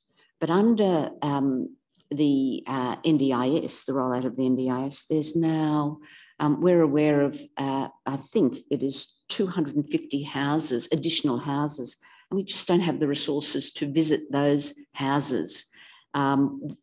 We just can't. So the community, the traditional community visitor model, really, like the safeguarding system, needs to adapt. So how can it visit all of this multiplicity of houses? Already we can't visit houses that we are entitled to visit. And then you've got these unregulated places where we are not entitled to visit. So community visitors, the model itself needs to adapt. And I know community visitors are very worried about the fact that they can't go to houses that they are entitled to visit. So either there's got to be an expansion of resources, or perhaps us rethinking the model like we rethink the safeguarding system as the landscape changes and evolves. You made a comment about the focus of the regulatory system and the regulators being on the conduct of proprietors and providers. And you noted that wasn't a person-centred approach. What would you have, if you could change the regulatory focus, how would you suggest that be done? Yeah, look, regulation does focus on, as you've said, the service providers. Community visitors are there for the individual, and they shouldn't be caught up in changing their roles so they do undertake any regulatory work. Their work is there to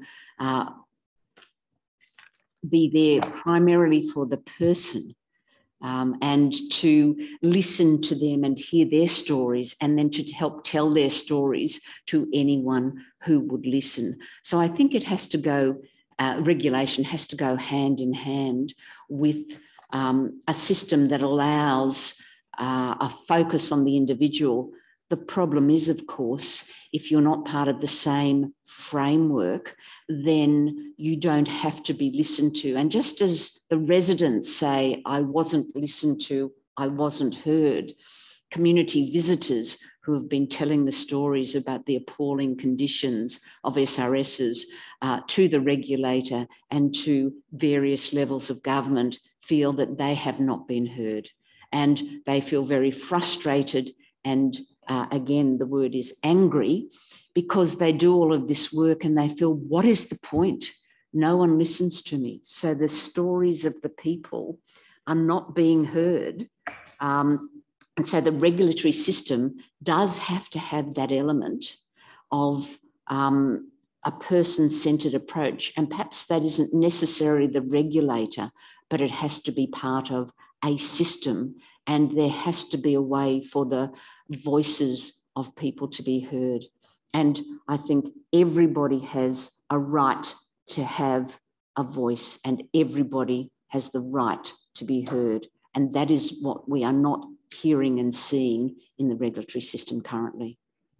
What's the benefit, other than a saving of resources, of having a scheme that is staffed by volunteers? I'm not for a moment disparaging the commitment or skills of volunteers, but is there an advantage other than it saves somebody money to do it that way, rather than have a paid team of people with appropriate powers to go in and report to the organisation of which they form part?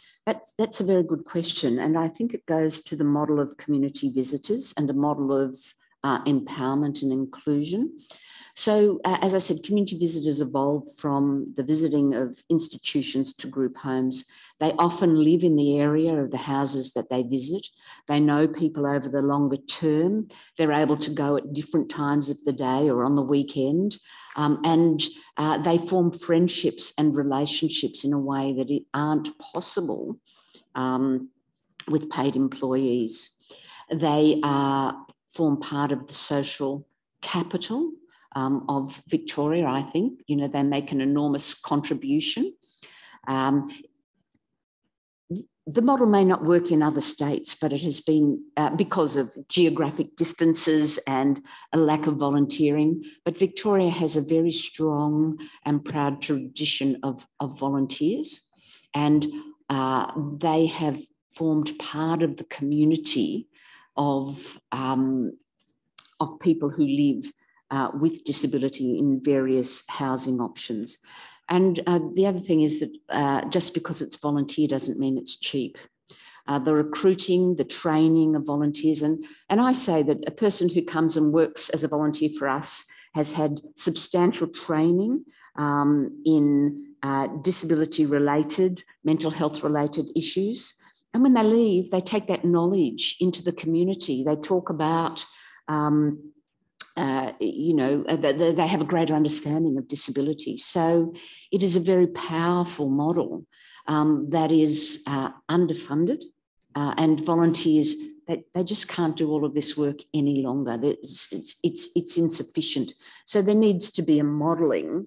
As I said, we need to look at how do safeguarding frameworks adapt to the new model, and we need to think and rethink how do community visitors operate in the new landscape. Does the cohort of volunteers that do this sort of work match the diversity of the people to whom they're, in a sense, acting? In other words, for example, yes. If the cohort of volunteers tend to be much older because they're more retired yes. people, therefore perhaps making it a little bit more difficult for them to relate to the younger people. Is that an issue? I don't think so. We would have a certain proportion of people with lived experience of disability who are part of the program, or they may be a parent who has a child with a disability. They're not allowed to visit any of the houses associated with their child. So there is a significant proportion of people who have, in one way or another, lived experience with disability. And to say, can older people not relate to the needs of younger people? Well, I don't think that that is true. It would be true for some individuals. Depends upon whether they're yes. grandchildren or not. Yes. And I think also we do get some young people join as volunteers because they're students, and it's a way of getting experience and understanding more about where they might potentially want to work. Is this part of practical training for some courses, whether in psychology, social work, similar discipline? Look, we have a range of people who are volunteers, and some come with professional backgrounds. Yeah, no, I meant is there a mechanism where the volunteer scheme can be linked with one of the university or tertiary courses that students being trained for work that may involve them in disability support and so forth, so that they can get some practical experience? Potentially, but we just don't have the resources, to do that. That's a very good suggestion, but frankly, we run on the smell of an oily rag, and there's so many stories and so many people we're fighting on, every day on every front. But we do extensive in-house training for all our volunteers. All right, thank you. Thank you, Chair. Just one last topic I'd like to cover with you, Dr. Pearson. It's the issue of financial viability, and we've heard some evidence about the need of the SRS sector to diversify, to find other revenue streams. And we've talked about the NDIS, so we can pop that to one side. But are you able to share with the Royal Commission information you have about other revenue streams that some in the SRS sector are seeking to take advantage of? So if I just go back one step and say that the profile of residents probably hasn't changed very dramatically since the last SRS census, but what has changed is the service landscape, and that's the difference. So we've seen since the last SRS census in 2018, the full scheme rollout of the NDIS. So we've seen a significant increase in the number of people in SRSs who would have NDIS plans. There's increased accessibility of aged care home packages, and that both means that some people will stay at home and not go to SRSs, some older people, but it does mean that some people may be able to age in place in places where they've lived for some time. We've got the emergence of pop-up housing. So whatever these forms of housing are that are associated with SRS, and people are moved out of the SRS into the pop-up housing. And absolutely horrifyingly, we have been told that 2 SRSs have registered and have had their registration accepted to accept referrals from family violence services.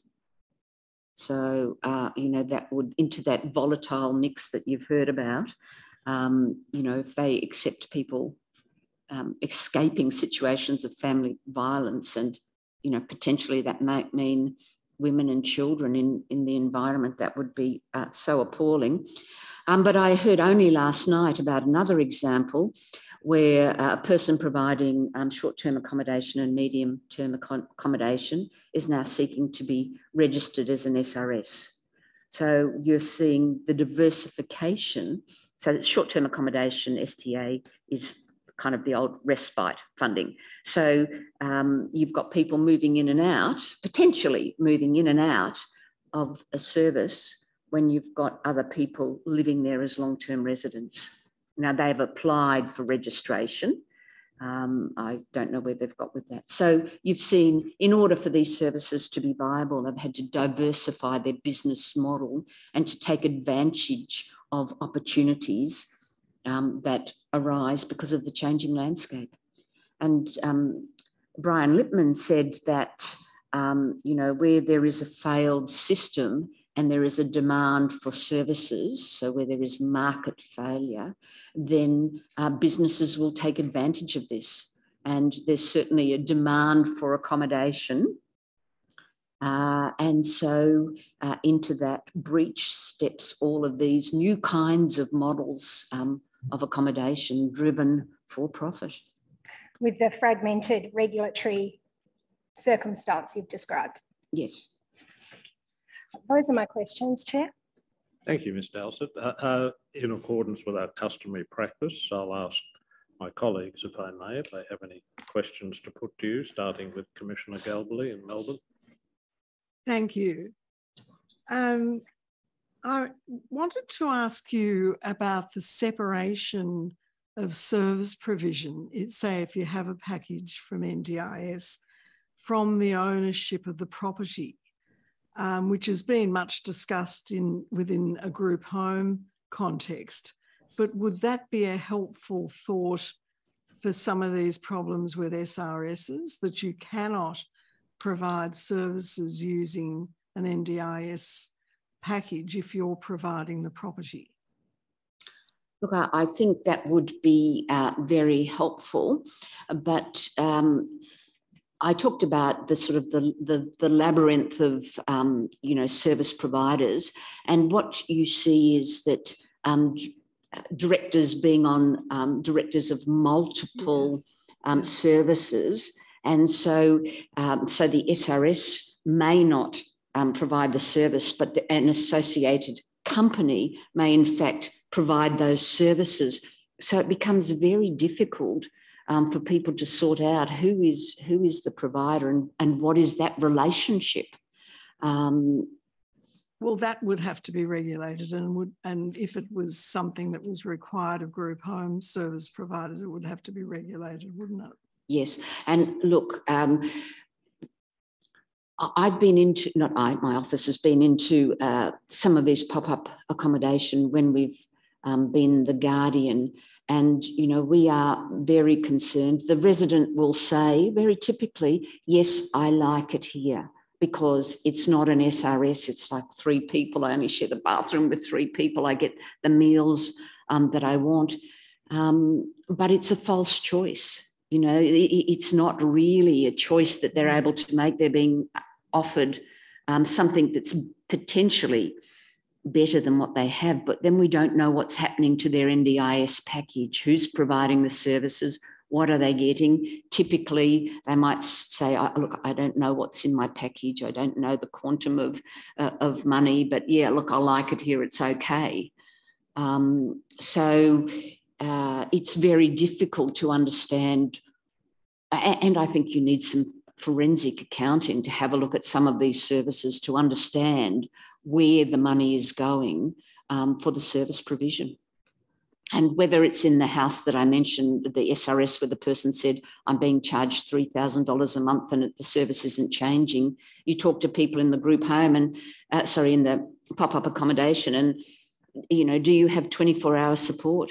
Oh, I don't know. Yeah, there was somebody here. You know, that there's no way of knowing exactly what they're getting for their service. On another matter, the issue of people wandering in and out of an SRS, you know, we've heard about I think it was in Life Without Barriers with, you know, the problem of people not being able to come in and not getting informal eyes on what's going on, as well as just friends. And so not knowing who they are, there's a bit of a tension, isn't there, with that, permeability and the regulatory notion. Like, you wouldn't want not to have people coming in and out, yes. would you? Yes, you certainly would want to have visits from support workers, family, friends. The difference is that SRSs really are a form of an institution. So you have large numbers of people living there, and those that are providing professional support should have some form of identification that identifies them. You don't need to identify family and friends, but you do need to know who is coming into a facility and what the purpose of them being there is.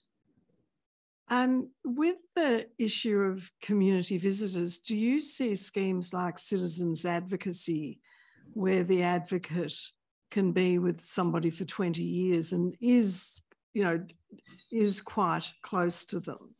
Like, it doesn't have a sort of interface with regulation, really.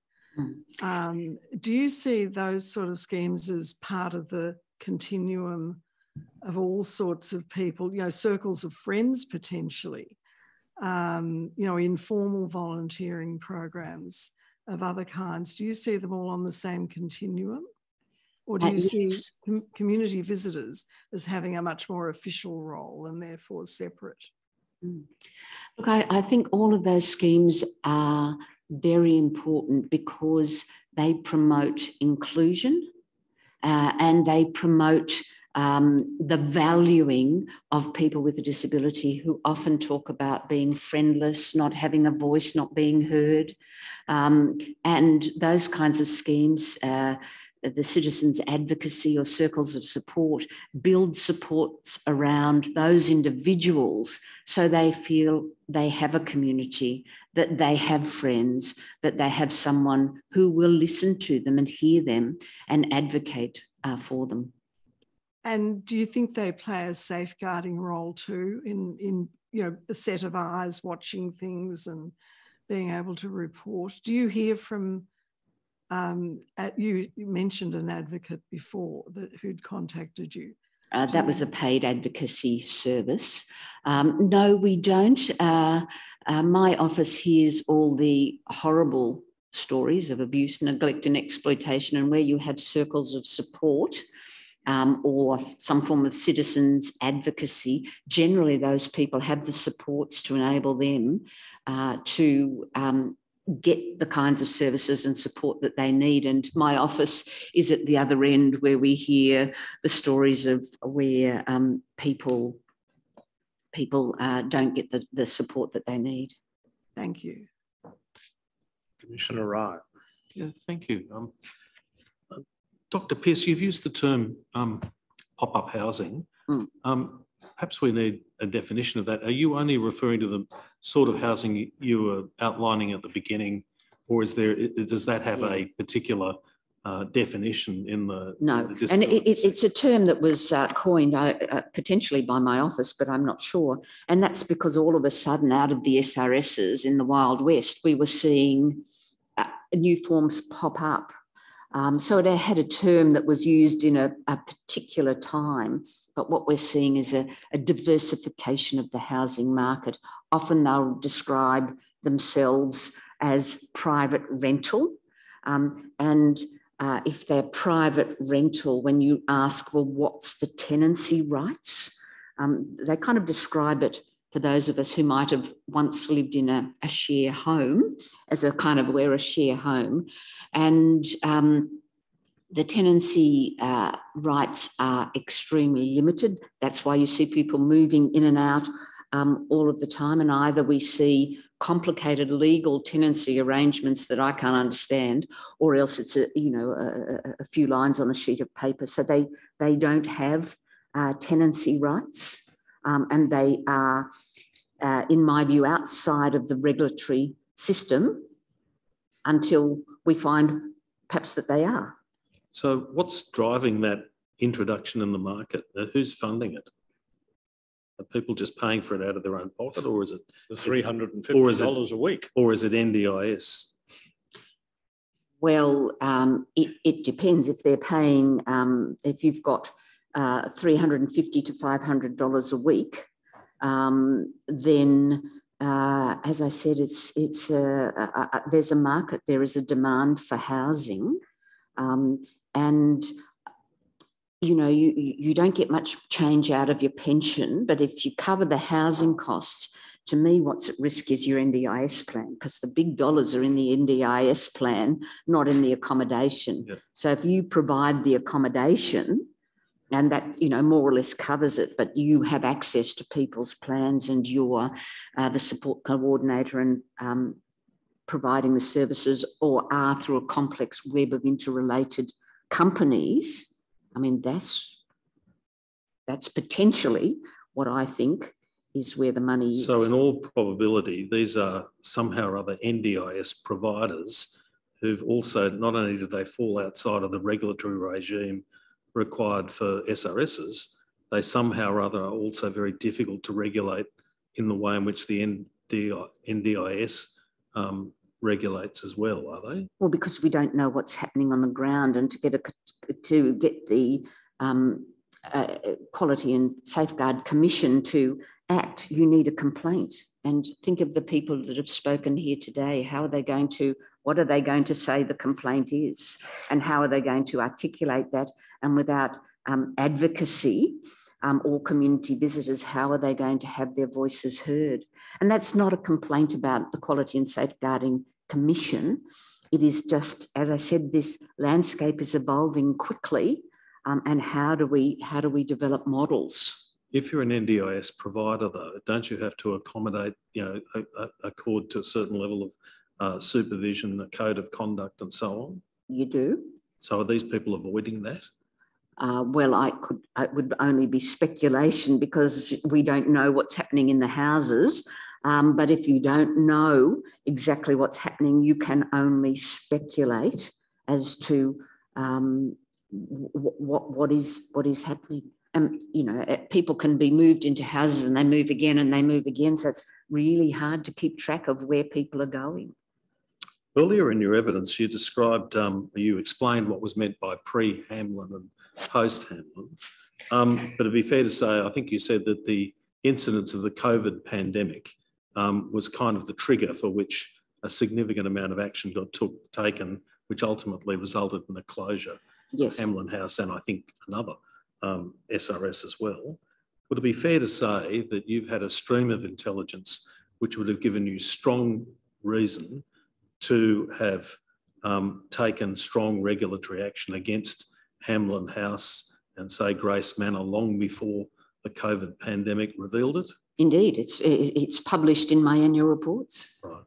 So unless there's another COVID pandemic, there might be a whole heap of other things. Look, I think the regulator has shown that he is now willing to act, and we are seeing firmer action from the regulator. And since the closure of Hambleton House, we've seen 2 other services close, and there's other action that they're taking. So, you know, there is a change, definitely a change, and certainly a much more cooperative relationship and with my office, and a willingness to share information that wasn't there before, and far more respect for the community visitors. Now, notwithstanding the fact that the Commission has this morning received evidence that suggests that some people appreciate the congregate atmosphere of SRSs, you've said that they really are institutions, and you'd be aware of the fact that state governments around the nation over 2 or 3 decades have taken action to close institutions. Do you see a problem with, for example, the NDIS continuing to fund, basically provide viability for what appear to be institutions? You've heard evidence from some individuals today who do want to live in congregate care. That number would be very small, to find like-minded people who understand their issues. So is there a place for congregate care? And the largest SRS has 80 people in it. No. But can communities can you have smaller scale accommodation, but where you have the opportunity to have to form that community? Because otherwise many people are living alone, and we all have the choice about who we want to live with, and some people do want to live alone, and some people are very, very lonely living in those circumstances and want to live with like-minded people, and they may not find that in 3 to 5 people. But once we start to get larger scale, then we start to get institutions, and with that comes routine. So with routine comes all of you will eat your dinner at 5 o'clock tonight. The lights will go out, the doors will close. So you start to get institutionalized behaviour, and more importantly, you get staffing that is institutionalized. And I honestly wonder with the regulator, you saw the Hambleton House photos. How could you go in there and not see what community visitors saw unless you had some form of institutionalized thinking? But you would think that that is okay, or that is compliant. So you get institutionalized thinking that has a detrimental effect on the individual and goes against their ability to make choices, real choices, and to control their circumstances. So you've got to weigh that up, the institutions against a desire for some people to live in larger settings where they can share their experiences. How do we mitigate then between those two competing requirements of people wanting the fellowship of a congregate setting and ensuring that it doesn't become a segregated, institutionalised environment in which people who some people who can't speak up for themselves become trapped? Look, I think Wintringham provides some really interesting examples of that in the work they do with in aged care settings. And, I'll just give you an example. I have doing some advocacy for a person in Geelong. They live by themselves. They're terribly lonely, afraid to go out and wander the street because they're scared of dogs. We've talked about them going to a Wintringham facility where there are a number of houses. You live on your own, but a number of them are clustered together, and there's communal space where there is, you have your own lounge room, but where there's arts and crafts, there's support, there's a range of things that occur there. So they live in a setting, and he's so desperate to get there because he says it's just the kind of place. He's a drinker, has been. And there's people who've had that kind of experience that understand his circumstances. So I think Wintringham does give us some examples of where they've been able to achieve that. Is that the kind of thing that we would want to see on large scale? Absolutely not. And Wintringham has very rigorous, adheres to very rigorous accreditation standards. So the number of people that would want that would be very, very small. We're talking about a small number of people. And the more we give people choice and control, and we support them to make their own decisions, they may choose not to be in congregate care settings, but may be willing and want to go elsewhere, but they don't know what the opportunities are. But equally, they may choose to go to congregated settings if that is a genuine exercise of choice and control, accepting This is an area where many phrases are used, but they are prepared to accept the dignity of risk associated with it. Your point is that it may be very small, but there are some people who might be suited to that and might exercise and if genuine it was choice. And if it was small scale, you know, nothing like these large facilities. So, and if it was properly run and regulated, so I'm a bit torn because, yes, I agree with you. I'm very concerned about a model being exploited where we go against everything we've been fighting for small scale living. Not many of us would want to live in a house with 6 others. There are actually quite difficult dilemmas here. Yes, yes. Which your examples are exposing, I think. Yes. Yeah. Can I ask just a specific question? A registered SRS, can that same entity be a registered NDIS provider? My understanding is yes, but the Quality and Safeguarding Commission perhaps could answer that correctly. So you don't know whether the same criteria apply or whether each organisation shares information to enable uniform decisions to be made? No, I don't know the extent to which they share that information. All right. Thank you very much. Chair, could I interrupt just for one moment, just to make sure? There was a question asked by Commissioner Ryan of the witness. Commissioner Ryan, you asked the question, do you see a problem with, for example, the NDIS continuing to fund, basically provide viability for what appears to be institutions? I just wanted to flag, Commissioner Ryan, that the NDIS doesn't fund the institution. The NDIS funds providers, and it doesn't fund accommodation. It funds support around a registered participant. Well, it doesn't necessarily fund providers either. It funds participants who may fund providers. Thank you very much. Yeah. That's right. Thank you, Chair. Yeah, thank you for pointing that out. Thank you. And could I please just make one other comment just around going back to that difficult issue about, you know, congregate care, and say that SRSs are really last resort, and they have not been able to provide or the environment for NDIS participants to take full advantage of what the NDIS would offer. So when we're talking about congregate care, I'm talking about something that is not an SRS, which is... I think we've understood that very clearly. Thank you. Thank you, Chair. All right. Well, thank you very much, Dr. Pearce, again, for coming to the Royal Commission. Once again, your evidence is very helpful and thought-provoking. We appreciate your contributions to the Royal Commission. So thank you very much. Thank you. That concludes the evidence for today, Chair. I propose that we adjourn now and resume at 9:30 tomorrow morning. 9:30 tomorrow. Yes. Very well. 9:30 tomorrow. We'll adjourn to. The Royal Commission is adjourned.